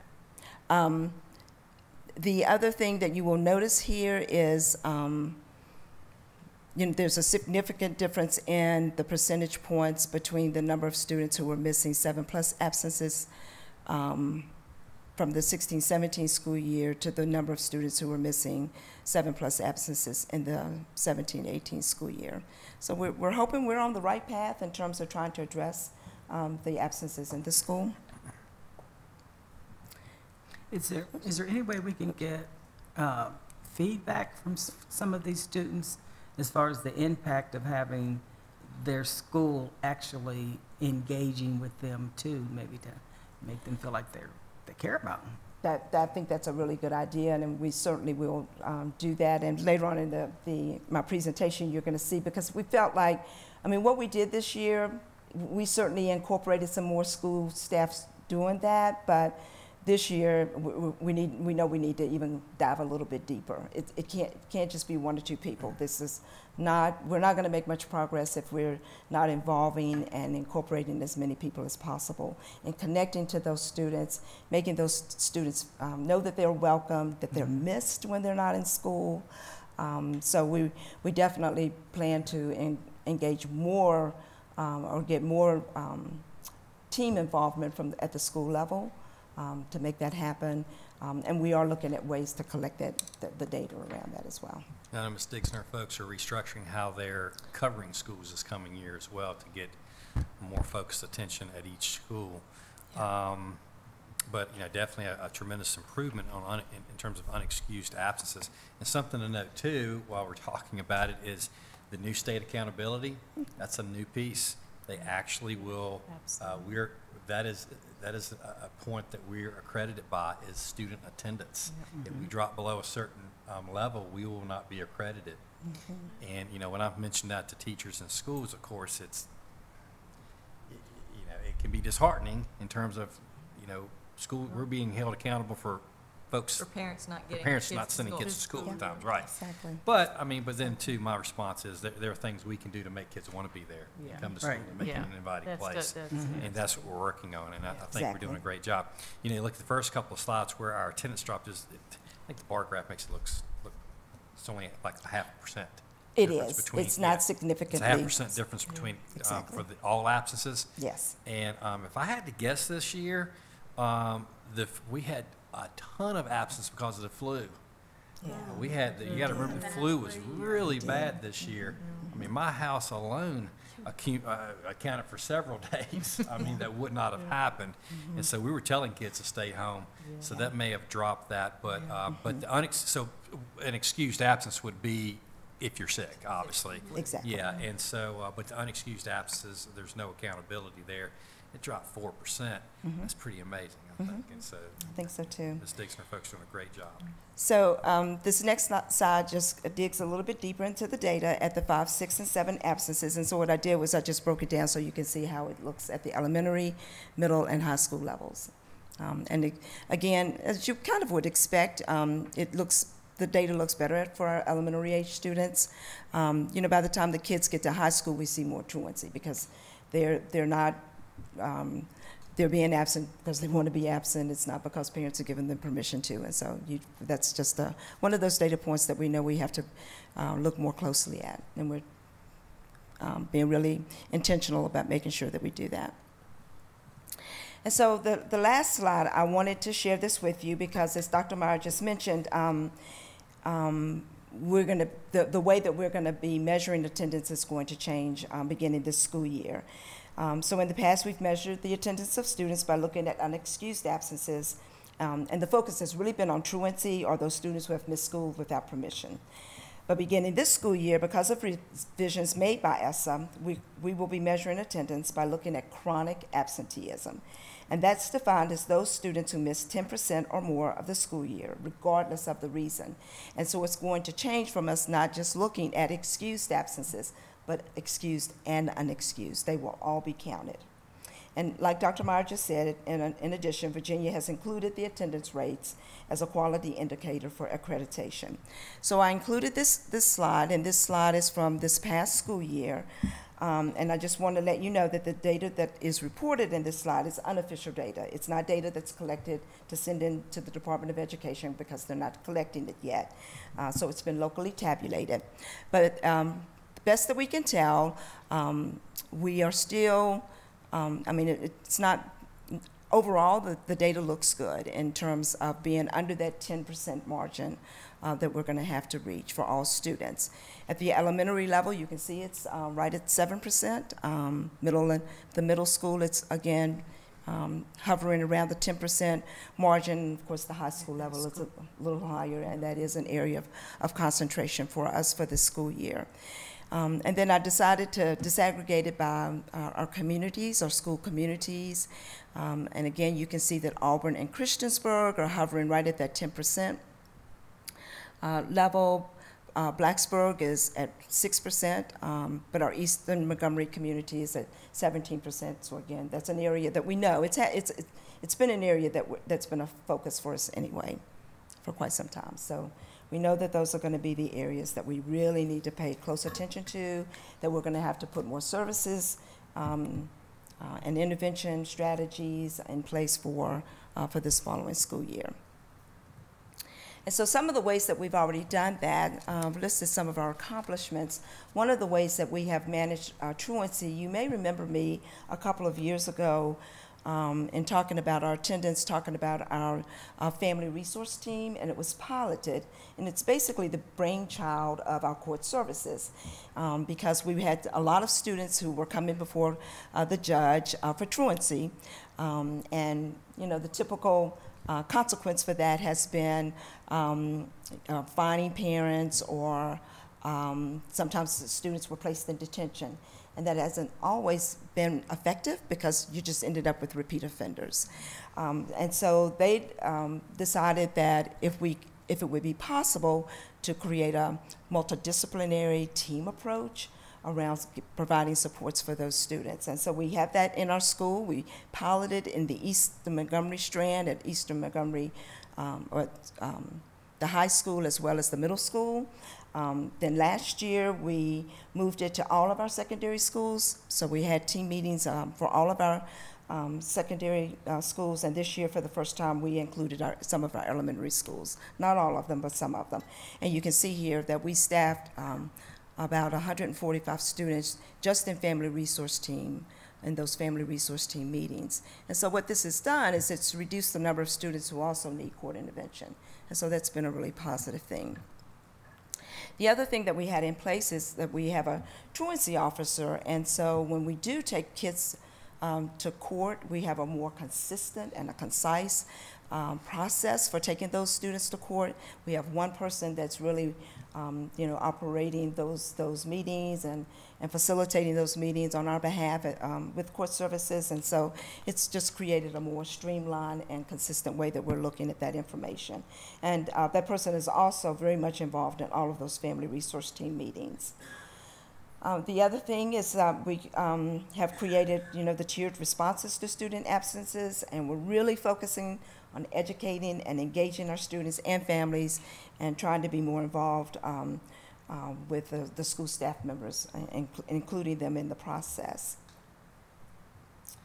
And so in moving forward, in terms of looking at our future work, we're excited this year. Dr. Meyer mentioned e-discipline. Another part of e-discipline is going to be early warning system that's connected to e-discipline. And so each of our schools will be able to look at their own snapshot of all of their student information, not just discipline, but their academics as well as their attendance. And so they will be able to better monitor and manage what kinds of supports are needed for their students in their schools. And our principals are really excited about that, so we are too. We're just hoping that having all of that data in front of us will help us make better decision-making processes in place for our students. As he also mentioned, we also restructured our Student Services Office because to manage this, it means that we need to be more attentive and using our staff in a smarter way. So rather than parceling people out, we've just pulled everybody together, and they will be supporting our schools. They have less schools that they will have to support, so that we can really be a support to them as we're really trying to build this system of engagement and meeting the needs of our students as well as their families. And lastly, the biggest thing that we'll be doing is just providing more preventive and proactive measures as we're looking at the attendance in our schools. We're being really creative. My team has worked really, really hard since we only made this decision back in, well, when ESSA, the guidance came out, that was back in the spring, and we knew we had to do something different. But we've worked really, really hard, and we've got a really solid process in place, and we're just hoping that it's going to make even a bigger difference at the end of this school year. Yeah, and something Ms. Dix talked about is using their people more wisely. What we had were attendance teams, and then we had behavior teams. Yeah. Well, they were the same kids ending up being talked about in two separate teams. Yes. And so what's happened, so we got this group talking about the same kid as this other group, so we've spread the resources so it all becomes one. Because usually attendance become, there are issues with behavior, actual academic issues, and mental health. Correct. And so we have folks at the table who can help address all of that at one time. So we're looking at the whole child. The whole notion is to look at the whole child. Usually attendance is a symptom of something larger. And so we're just trying to be more proactive in looking at the whole child, getting all of our school personnel to be part of that commitment and that teamwork and making sure that that happens. I know this is a different type attendance thing, but do tardies still count, so many tardies as an attendance loss? So we'll just tell you that the data that's reported here is whole day attendance, and that's what we're evaluating here, more so than tardies. Right, I understand, but it used to be. That so many tardies would equal an absence. Counted as an absence, that's right. And, I know that was one of the things when Dr. Sears was here and he had the tardy kind of the sweep. I'm telling you, I still believe every high school needs to have that. As you sit out in the parking lot and see all of them come in with their Starbucks and their Sonics and their this and their that. If you want the seriousness of attendance, you got to get serious about that kind of stuff too. Absolutely. Absolutely. So I'm a huge. So part of what we're data to you all last year. Last year we cut our tardies in half. Yes. Last year because what we required our schools to do is actually there's a consequence. And that would be Saturday school. Kids would have to come on Saturdays or some type of after-school detentions to make up the time when they. And so we cut them like in half, I believe, last year. And I haven't seen the data for this year in terms of tardies, but 2 years ago it was amazing the number of kids that were showing up late to school. Yeah, crazy. And we have made a huge improvement in terms of kids not showing up late because there's a consequence for showing up late, and so therefore if there's a consequence for it, the kids seem to show up on time, no matter how fast. Sometimes they're trying to hit to the parking lot because I had one come past me real fast on Price's Fork one day. I had to follow him in the parking lot and ask him to drive a little safer. But he said, but his words were, "I do not want Saturday school. If I'm late one more time, I've got to go to Saturday school." So in a way, we're doing our job there as well. But yeah, we worked hard on that too. Yeah. Other questions? Thank you, Ms. Diggs, for all you do. I know it's a lot of work. Thanks. But we're making difference. Okay, which thank is you. Exciting. Absolutely. Okay, Mr. Kranz is up next, and he has the next 3 items. I'll let him move right through. First are updates on following branch and CHS athletic field update, and then carryover funds request, and then a change in the HSA. And so, Mr. Kranz, you'll... Well, good evening. I'll try to go quickly. First off, with Christiansburg High School, on phase 1, which is the synthetic turf, that is in place. They'll actually play their first scrimmage game this Friday night, and then a benefit game is scheduled on a week from Friday night. Yeah, and sorry to disrupt you, but it's a great time to remind everyone is invited on August 17th. Be there by 6:45. Board supervisor, school board be recognized. We'll do a special coin drop on the field to remember the occasion and the opening of that beautiful facility there. So folks are really excited about that. This Friday, it's actually a scrimmage game. They're scrimmaging Auburn. Auburn, that's what I was going to say. Yeah, at 6 o'clock. Anyway, I'm sure a lot of folks will be interested in town to actually be at that. So anyway, I'm sorry, Mr. Grant. No problem. Okay. The rubberized track, we've got all the asphalt down. We needed to put 2 layers down. Once the second layer is down, there's a cure period of 28 days. So we're in that window. We probably will not get that installed until either the last week in August, which will be after the first official game on August 24th, or during the first week in September. Okay? And there's just nothing we can do about that.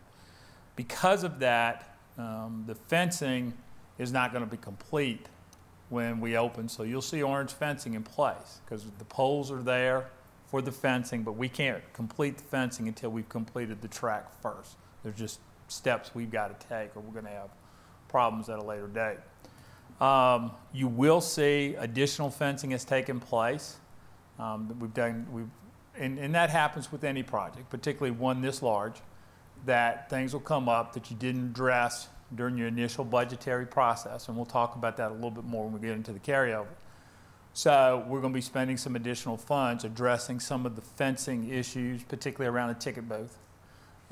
You'll see that we're going to do some fencing issues in front, facing the pond, the retention pond, but we won't do as much permanent because that gets impacted by phase 3. So it doesn't make sense to do stuff permanently and then whatever we finalize phase 3 and then have to come back and take that fencing out. So it's more of a temporary to give it the feel, the look, with the intent that we're going to be doing phase 3, but it'll be at a later date than we are now. You also see some additional cement work to address like the log jam that's created at the pass gate and the ticket booth. Ideally, the thing would be to probably redesign that whole front. Because of monetary considerations and the desire to get the project completed, that's not something we're addressing today, but there are some steps we can do to help minimize it. So for example, at the pass gate, rather than the pass gate interfering or commingling with the ticket booth, now we can put them through the gate, the fence, on their own separate entryway. And so that's the way we keep that crowd moving within that side. So you'll see some cement work will be done going from the pass gate down to the track or to the walk area. You'll also see some cement work that needs to be completed if you were out there now. That's going to go from the cement area, basically as I come into the entryway, to the visitor side of the stadium. Phase 2, we have started. It has a completion date of February 1st. Phase 2 is the girls softball field. That's the biggest part of that particular project. It also has some work on baseball, and it has some additional work just around the whole complex. The site work, if you've not had a chance to be out there, it is a large construction zone now. So if you drive out there, if you walk it, between the tennis court and the gymnasium, you'll see fencing. It's construction fencing. There's not much we can do about it. In order for us to do the work we need to do and minimize the liability to the district, it has now become, that area has become a construction zone. But I have to say that the school seems excited about it. I know their administration is extremely excited about it. And I know the district's administration is excited to get it going on that work. We also will be working on walkways as we start the construction. We have to make sure that we continue to have ingress and egress for fire. We have to be in still compliance with the regulations there, and there's some doors on that side. But we'll be doing, as part of our overall walkway project, which you'll see new walkways from the parking lot to the softball field as well as to the baseball field. So the main point of entryway now for both softball and baseball after we completed this will be from the student parking lot. It won't be from that back lot. It'll only be coming from the student parking lot, okay? You'll see the synthetic turf going down for the girls softball field, the dugouts, and then the concession stand and the restrooms, and those are all starting. So they have commenced, okay? And there's a lot of work that we gotta get done. The biggest one is site. On the concessions, where is it? I know we had talked about it when I walked up there. We've got it closer to where you and I talked about. It's not gonna connect because that door number 10 is a main ingress and egress point, and that's something that we want to stay cognizant of. Right. And this will give them where, if they actually have an overflow crowd, this will put where it's located at, that you could use the gym right through that door as your overflow, and it wouldn't be where you have to have two groups of parents working as teams because one's way over here and one's here. Now you've got them close enough that you can work as one.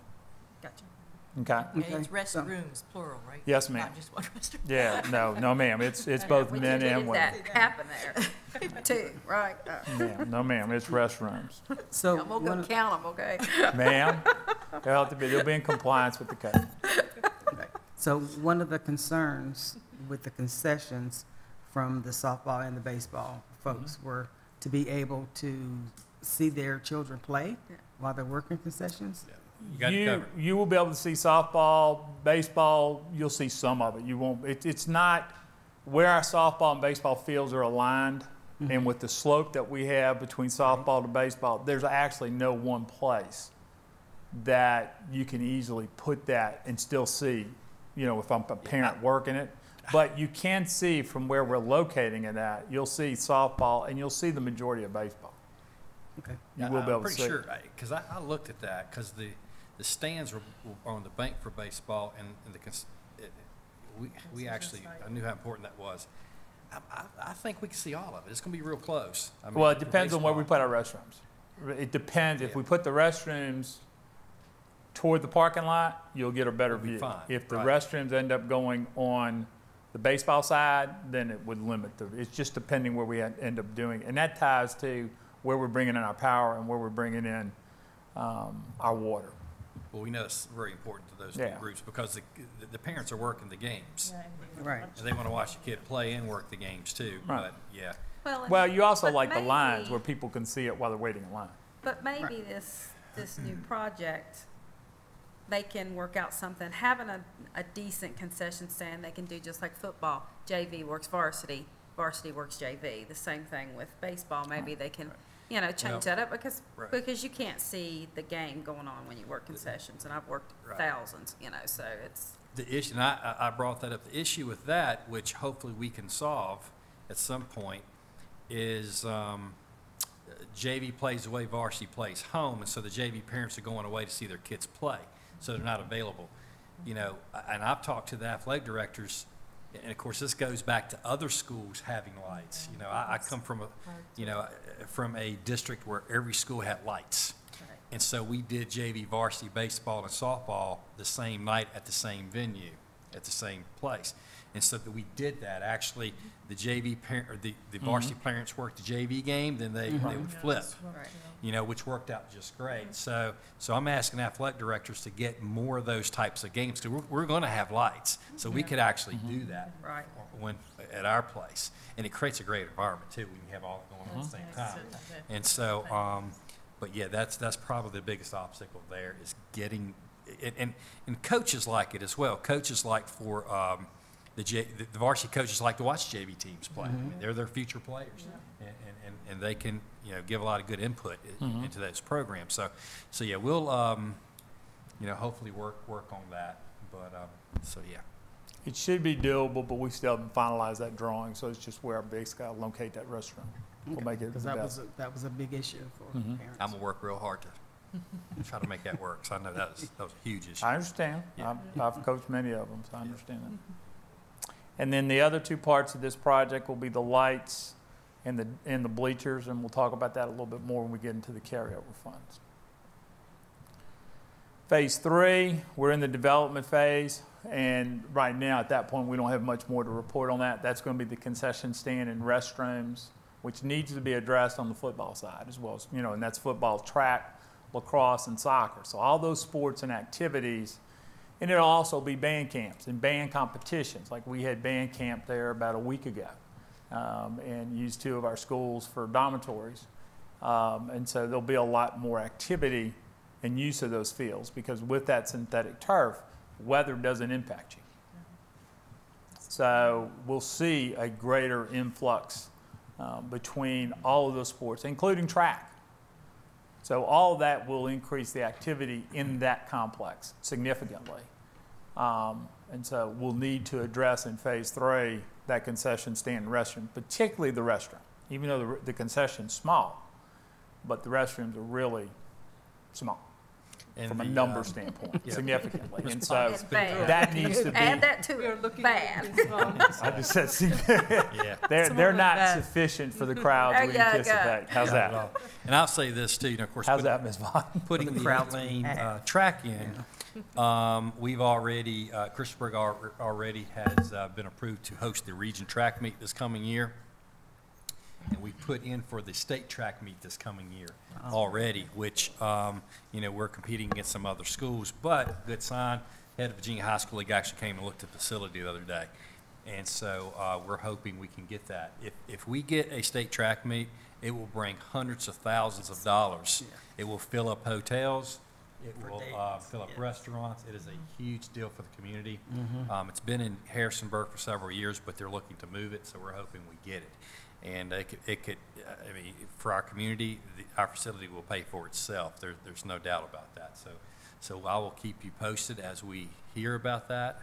And I'm in contact with Dr. Hahn, who's head of the Virginia High School League, politely asking him to give us that. So we'll see how that goes. So we're real excited about it, and it's going to be a great facility.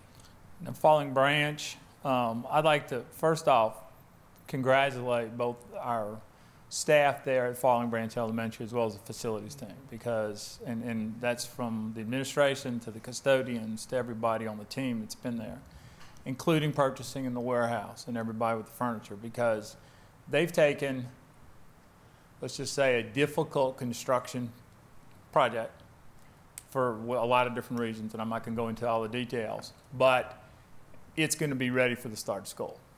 And, you know, I think it's because, while the contractors work hard, but I think our team from Montgomery County Public Schools is the reason why it's going to open on time.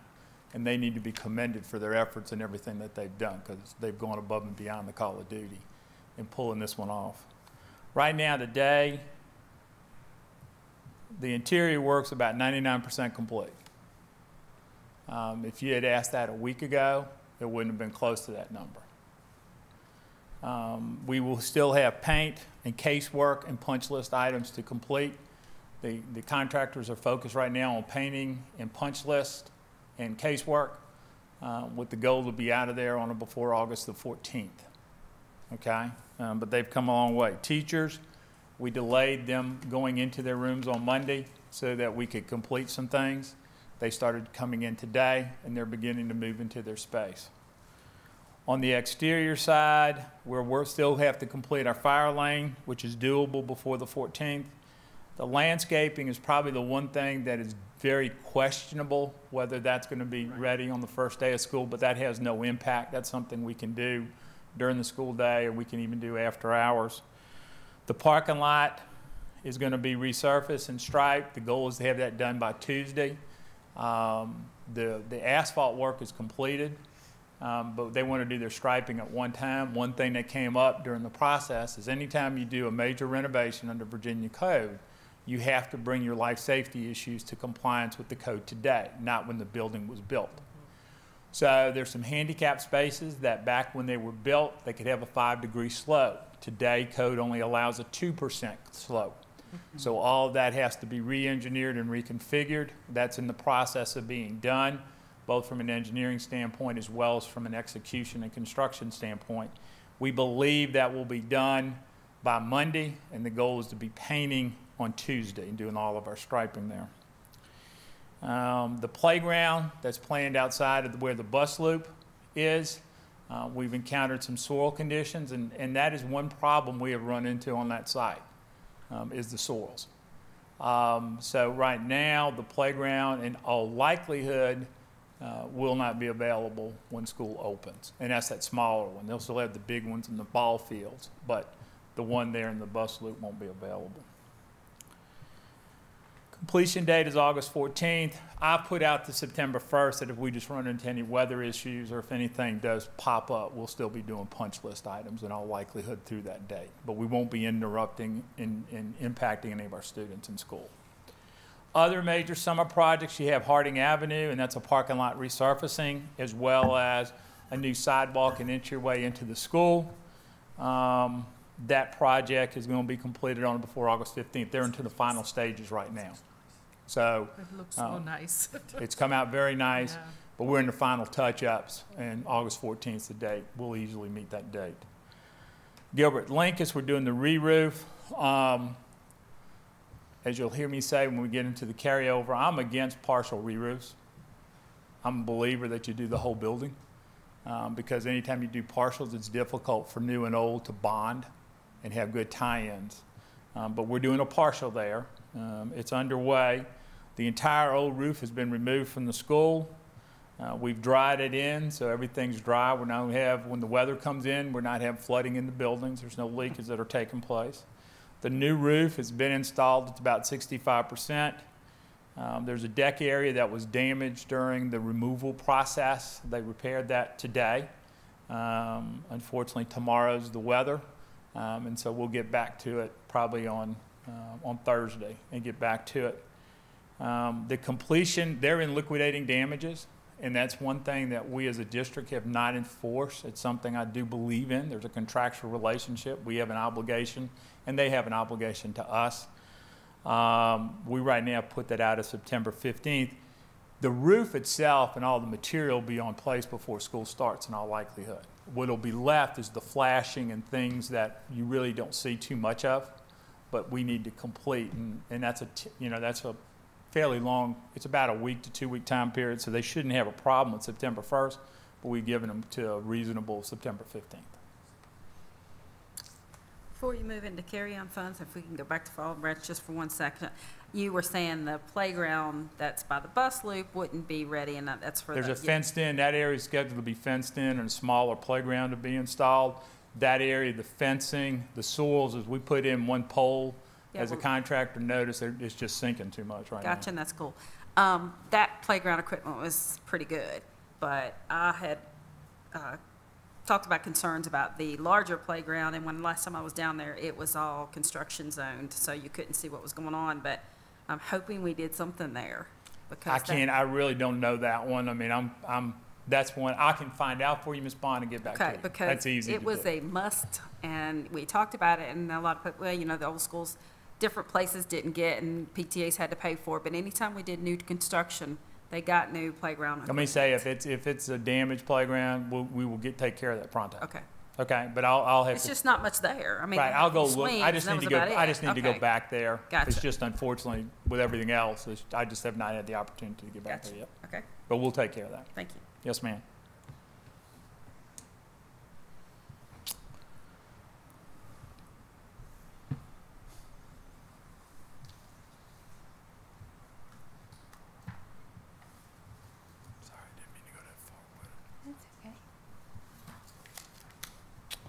So carryover funds, I broke it down into the two categories, which is spent revenues and expense.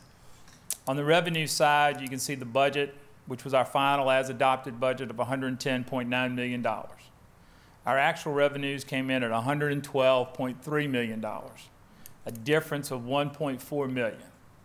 The bulk of that comes from the state. And that was primarily generated as a result of the increase in the ADMs that we had versus the budget. The budget last year, we utilized 9,450 students. We actually came in based off of our March 30th, where remember we got a large chunk of change in that fourth quarter of the fiscal year, came in at 9,637. So an increase of 187 students, which is an increase of 2%. So that drove that revenue, okay? And in this year's budget, we've projected it out using 9,608 students. Now, if we continue to see the influx, which we'll talk about Christiansburg Elementary in a second with carryover, if we continue to see that influx, which it appears we will, then we will anticipate another bump in that budget because our actuals will come in off of the actual ADMs, okay, at that time. But we've not used that in the carryover. On the expense side, this is what you would typically see as our carryover if you're looking at it year to year to year. And the bottom line, which line that says unspent appropriations of 387, and I'm sorry for the, I don't know, I was thinking periods instead of commas, but $387,985. That would be traditionally what, as a district, we've seen as our carryover into to the county. Okay. What we propose on our carryover funds, so we've included the revenue as well as the 387 on the expense, is $504,000 for Medicaid carryover, which is one we have every year. Typically, it's about $420. A PBIS grant of $8,700, a SPED grant of $1,600, and those are normal items that I've seen looking historical, that I've seen carryover from year to year. New would be the following. then this would be the request for the board to approve to move forward for us to go to the Board of Supervisors and seek their approval. The purchase of 2 buses and the related equipment being the Zonar, the GPS system that we now have in all of our buses. All of our buses have that Zonar system. The development of options to begin to address the capacity challenge that Christiansburg strain is facing.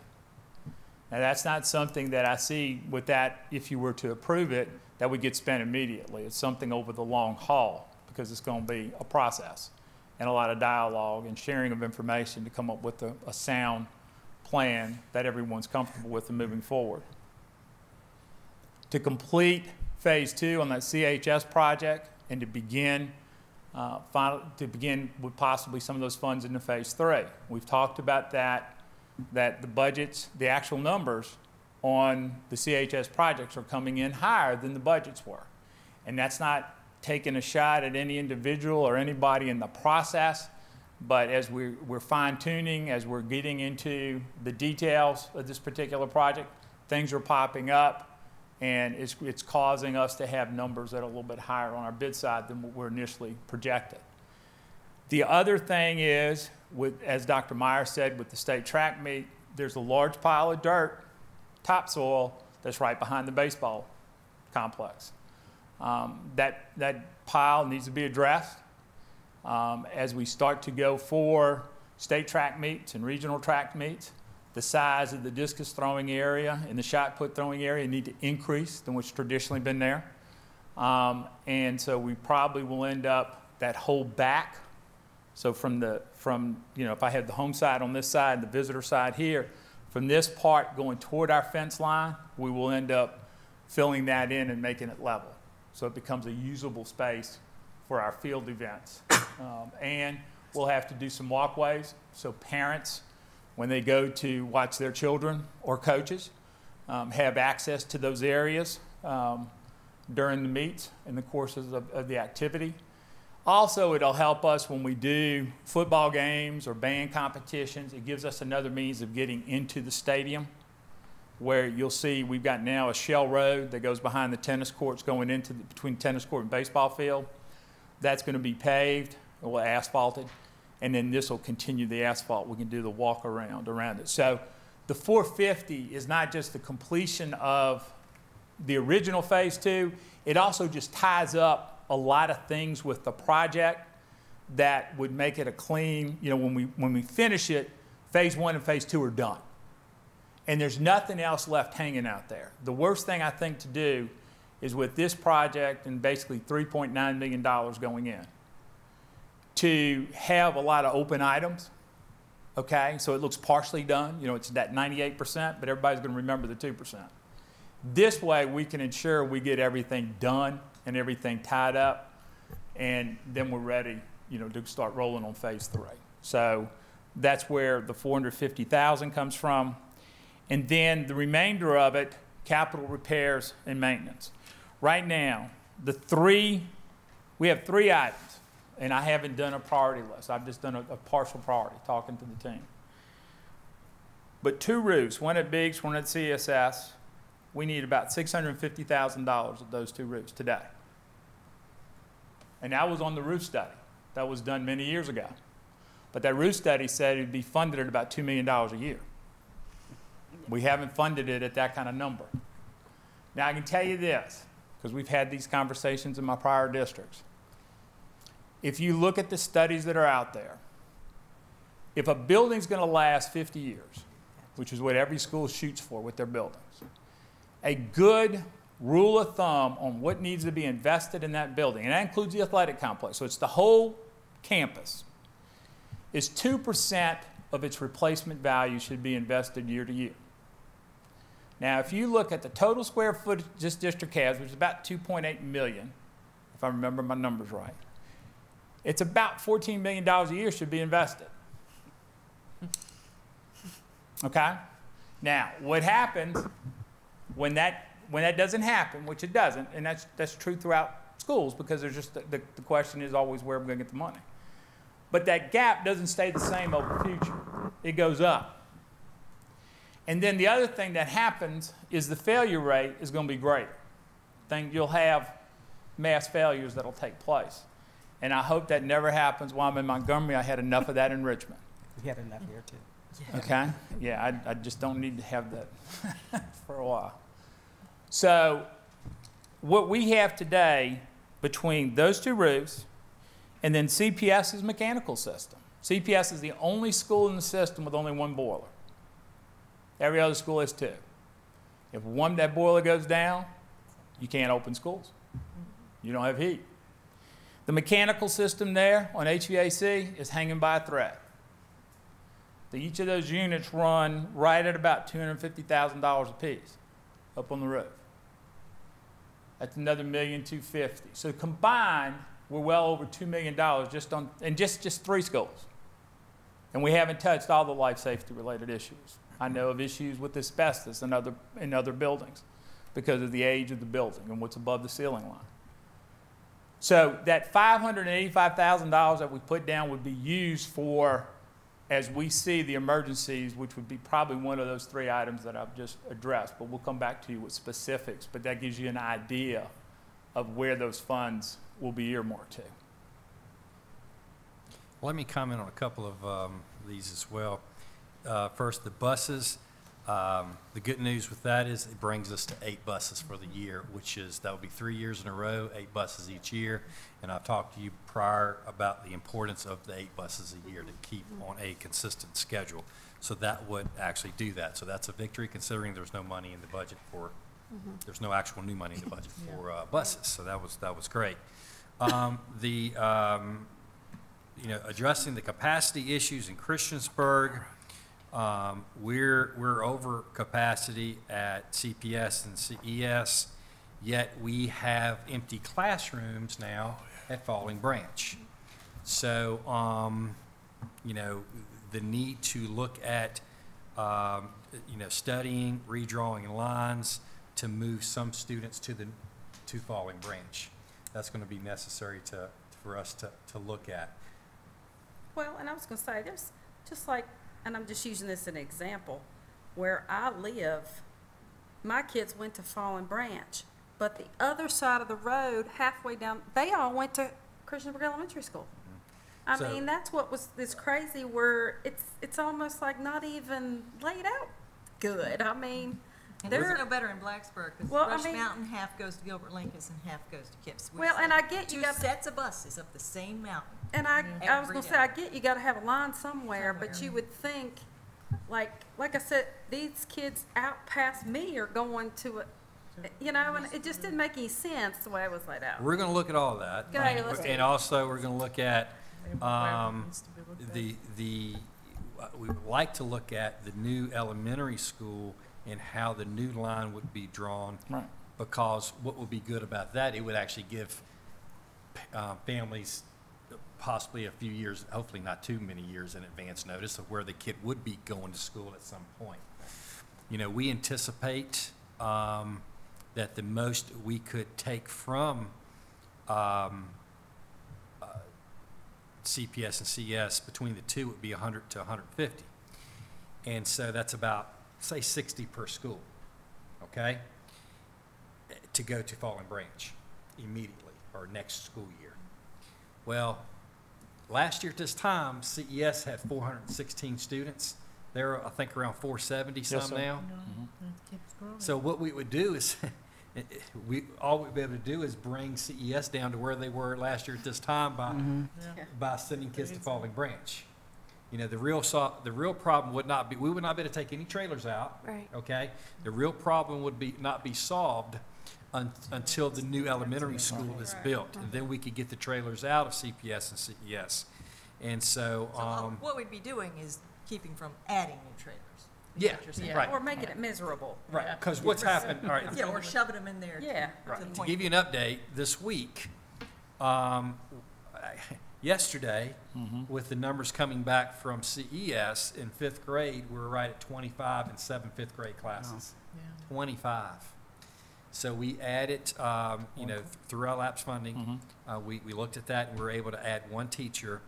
And so luckily we had 1 room left, and it was the computer lab Which we don't need as much which we don't need anymore. now Yeah. because we have the devices The now. Chromebooks. So it worked perfect. So, This year. that, this right, year. we have that one room left. That was it. So Yeah. we were able to empty out that, and we're adding a classroom. We hired a teacher already. Today they did interviews. They found somebody who they liked, and so we've already offered that job.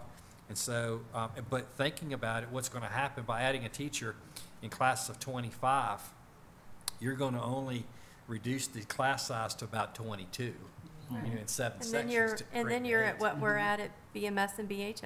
Yeah. But it's For still class better sizes. than, It's better. it's 25. better than Yeah. 25. Right. I mean, Yeah. But I You guess know, what I I'm mean, saying is, And what do you do about things like It- the cafeteria? Where do you hit well, that's a point where problem. you can't Right. feed them anymore? yeah, Right. I mean, because they They're already eating at get their 10. food in one room and come down the hall and go in the gym where there's tables set up and that's where they eat. They share, right, the gym and the cafeteria are the same. Yeah. And so that creates scheduling issues. Yeah. And so it's just, it's a little bit of a mess. Right, yeah. And so And when- that's, you know, the ideal, in an ideal world would to be, you know, obviously to wait until we get the other school built or do it to just to make sure we're right and get it done. But we can't wait. We've got to move That's the forward thing, yeah, we can't. and get some kids to With follow the this rate branch. especially. And to say in regards to whoever designed CPS back in the day, because I was the first year that went there, and it was designed, and that might have been the way they did things back then. The lunch Open cart schools. came around, and you got your lunch tray and sat in your classroom. So they didn't need Right. that lunchroom. It was just, that's how it was done. That's how it was done. Exactly, and that was the new thing for the time, Right. you know, so. And a smaller population of students. Right, and so then, oh, how cool to have this open and everybody, and, you know, so we'll just go from classroom to classroom, and they'll eat their lunch at their desk, and they had a process, but, so that's kind of why that was that way, but, you know, it don't work now, so. No, it doesn't. In fact, you know, that's one of our CPS and of course Harding are two of our 70s buildings. And as we know, the 70s buildings are being replaced Open now system. prior to the 50s and 60s buildings. I Right. mean, it was just horrible construction during that time. And so, so Christiansburg is booming. And so it's and Blacksburg is packed. It's They're everywhere. booming blooming. too. I mean, it's yeah. just, it's everywhere, you know, and, you know, Auburn, Elementary, we're packed at Auburn Right. Elementary. You know, it goes back to that, And we got we're, great I county. mean, we're just a couple classes away, Everywhere, growing, having, yeah. making decisions at Auburn Elementary School, right, Miss Saddle? You know, and so, it's, yeah, so the good news is we're getting more kids, which is creating more funding from the state. The bad news, we're getting more kids, and we're having problems And the state doesn't pay for finding places to facilities. put them, Correct. creating overcrowded classrooms and Yeah, that kind because of it thing. doesn't come with that. Yeah. State sends you money to teach them, but not money to provide facilities. Absolutely, yeah, They so stopped it's, doing that a long time ago. Just curious, out of curiosity, if we had the land already, what is the timeline with the PPEA? We expect one to be delivered in the next 30 days. so if one were delivered in the next 30 days and things were to go just perfect, How long would it take to build an elementary Build it, school? build it, build it. So you'd be looking at a 45-day period for advertisement, your reviews. So say you're at 60, you've got to go from you can do conceptual depending, let's say it's just one that comes in. You could go from conceptual to your contract.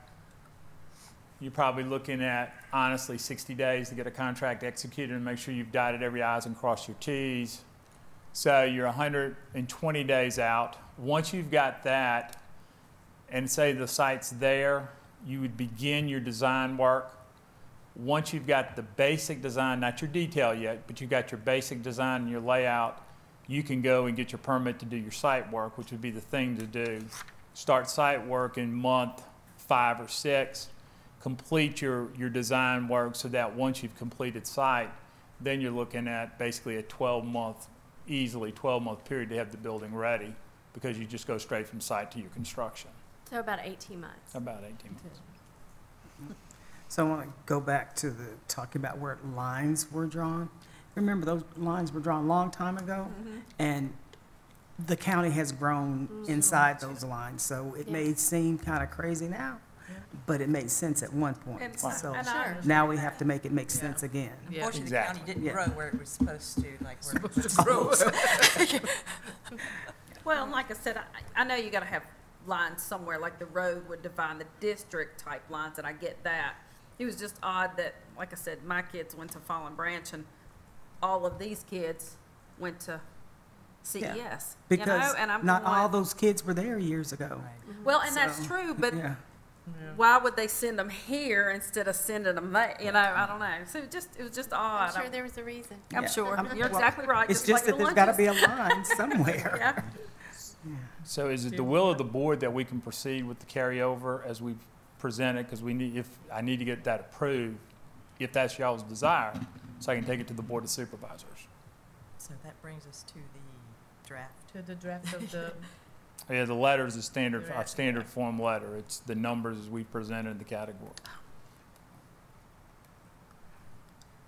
so may I have a motion to approve the letter, request for supplemental appropriation for the county at this time? The exact amount, could we state what that is that we're asking? Yes, it is, let's see, excess revenue of, I'm coming there. 3,800. 387. 387,986. Is that it? Yes. Yes, ma'am. Yeah, So the total is 1.7 million that's there, because it's being allocated amongst all of those different categories. But we will emphasize to the Board of Supervisors that technically only less than $387,000 was left from last year's budget. The other We one is all spent- state. Yeah, we money. spent it down, Yeah. I mean, that's pretty, about as low as you could possibly get. So we did a great job at managing our money this Oh, past it did a year. tremendous job. I mean, to get it down to This- $387,000. And just to Yeah. clarify, this is our carryover? Yes, ma'am. We're asking them to give back to us. is Yes, that ma'am. Correct. Okay. Yeah. Yes, ma'am. Yeah. And all of it's going into Sometimes people education. get confused between that and their carryover. Yeah. Yes, No, that ma'am, part. this is not the county. Okay. Okay, so you asked for a So I have a motion? motion to approve the supplemental appropriation. So moved. Yeah. Second. I have a motion, second. Any other questions for Mr. Krantz? All Thank in you. favor, please say aye. Aye. Any opposed? We approve the letter. Thank you. Thank you. So one last item, and then I'll go sit down and shut up. On our health savings account, which we opened up a year ago, the IRS has changed the amount that can go into the account. So on the employee only, it went from $1,320 a year to $1,350. On the family, basically from $2,640 to $2,700. We are requesting as an administration to go to those numbers, continue to fund it at that level. The estimated financial impact to the district is about $15,000, and that's easily absorbed within inside of our operating budget today.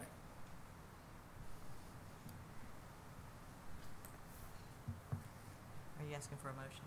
Yes, ma'am, if you would.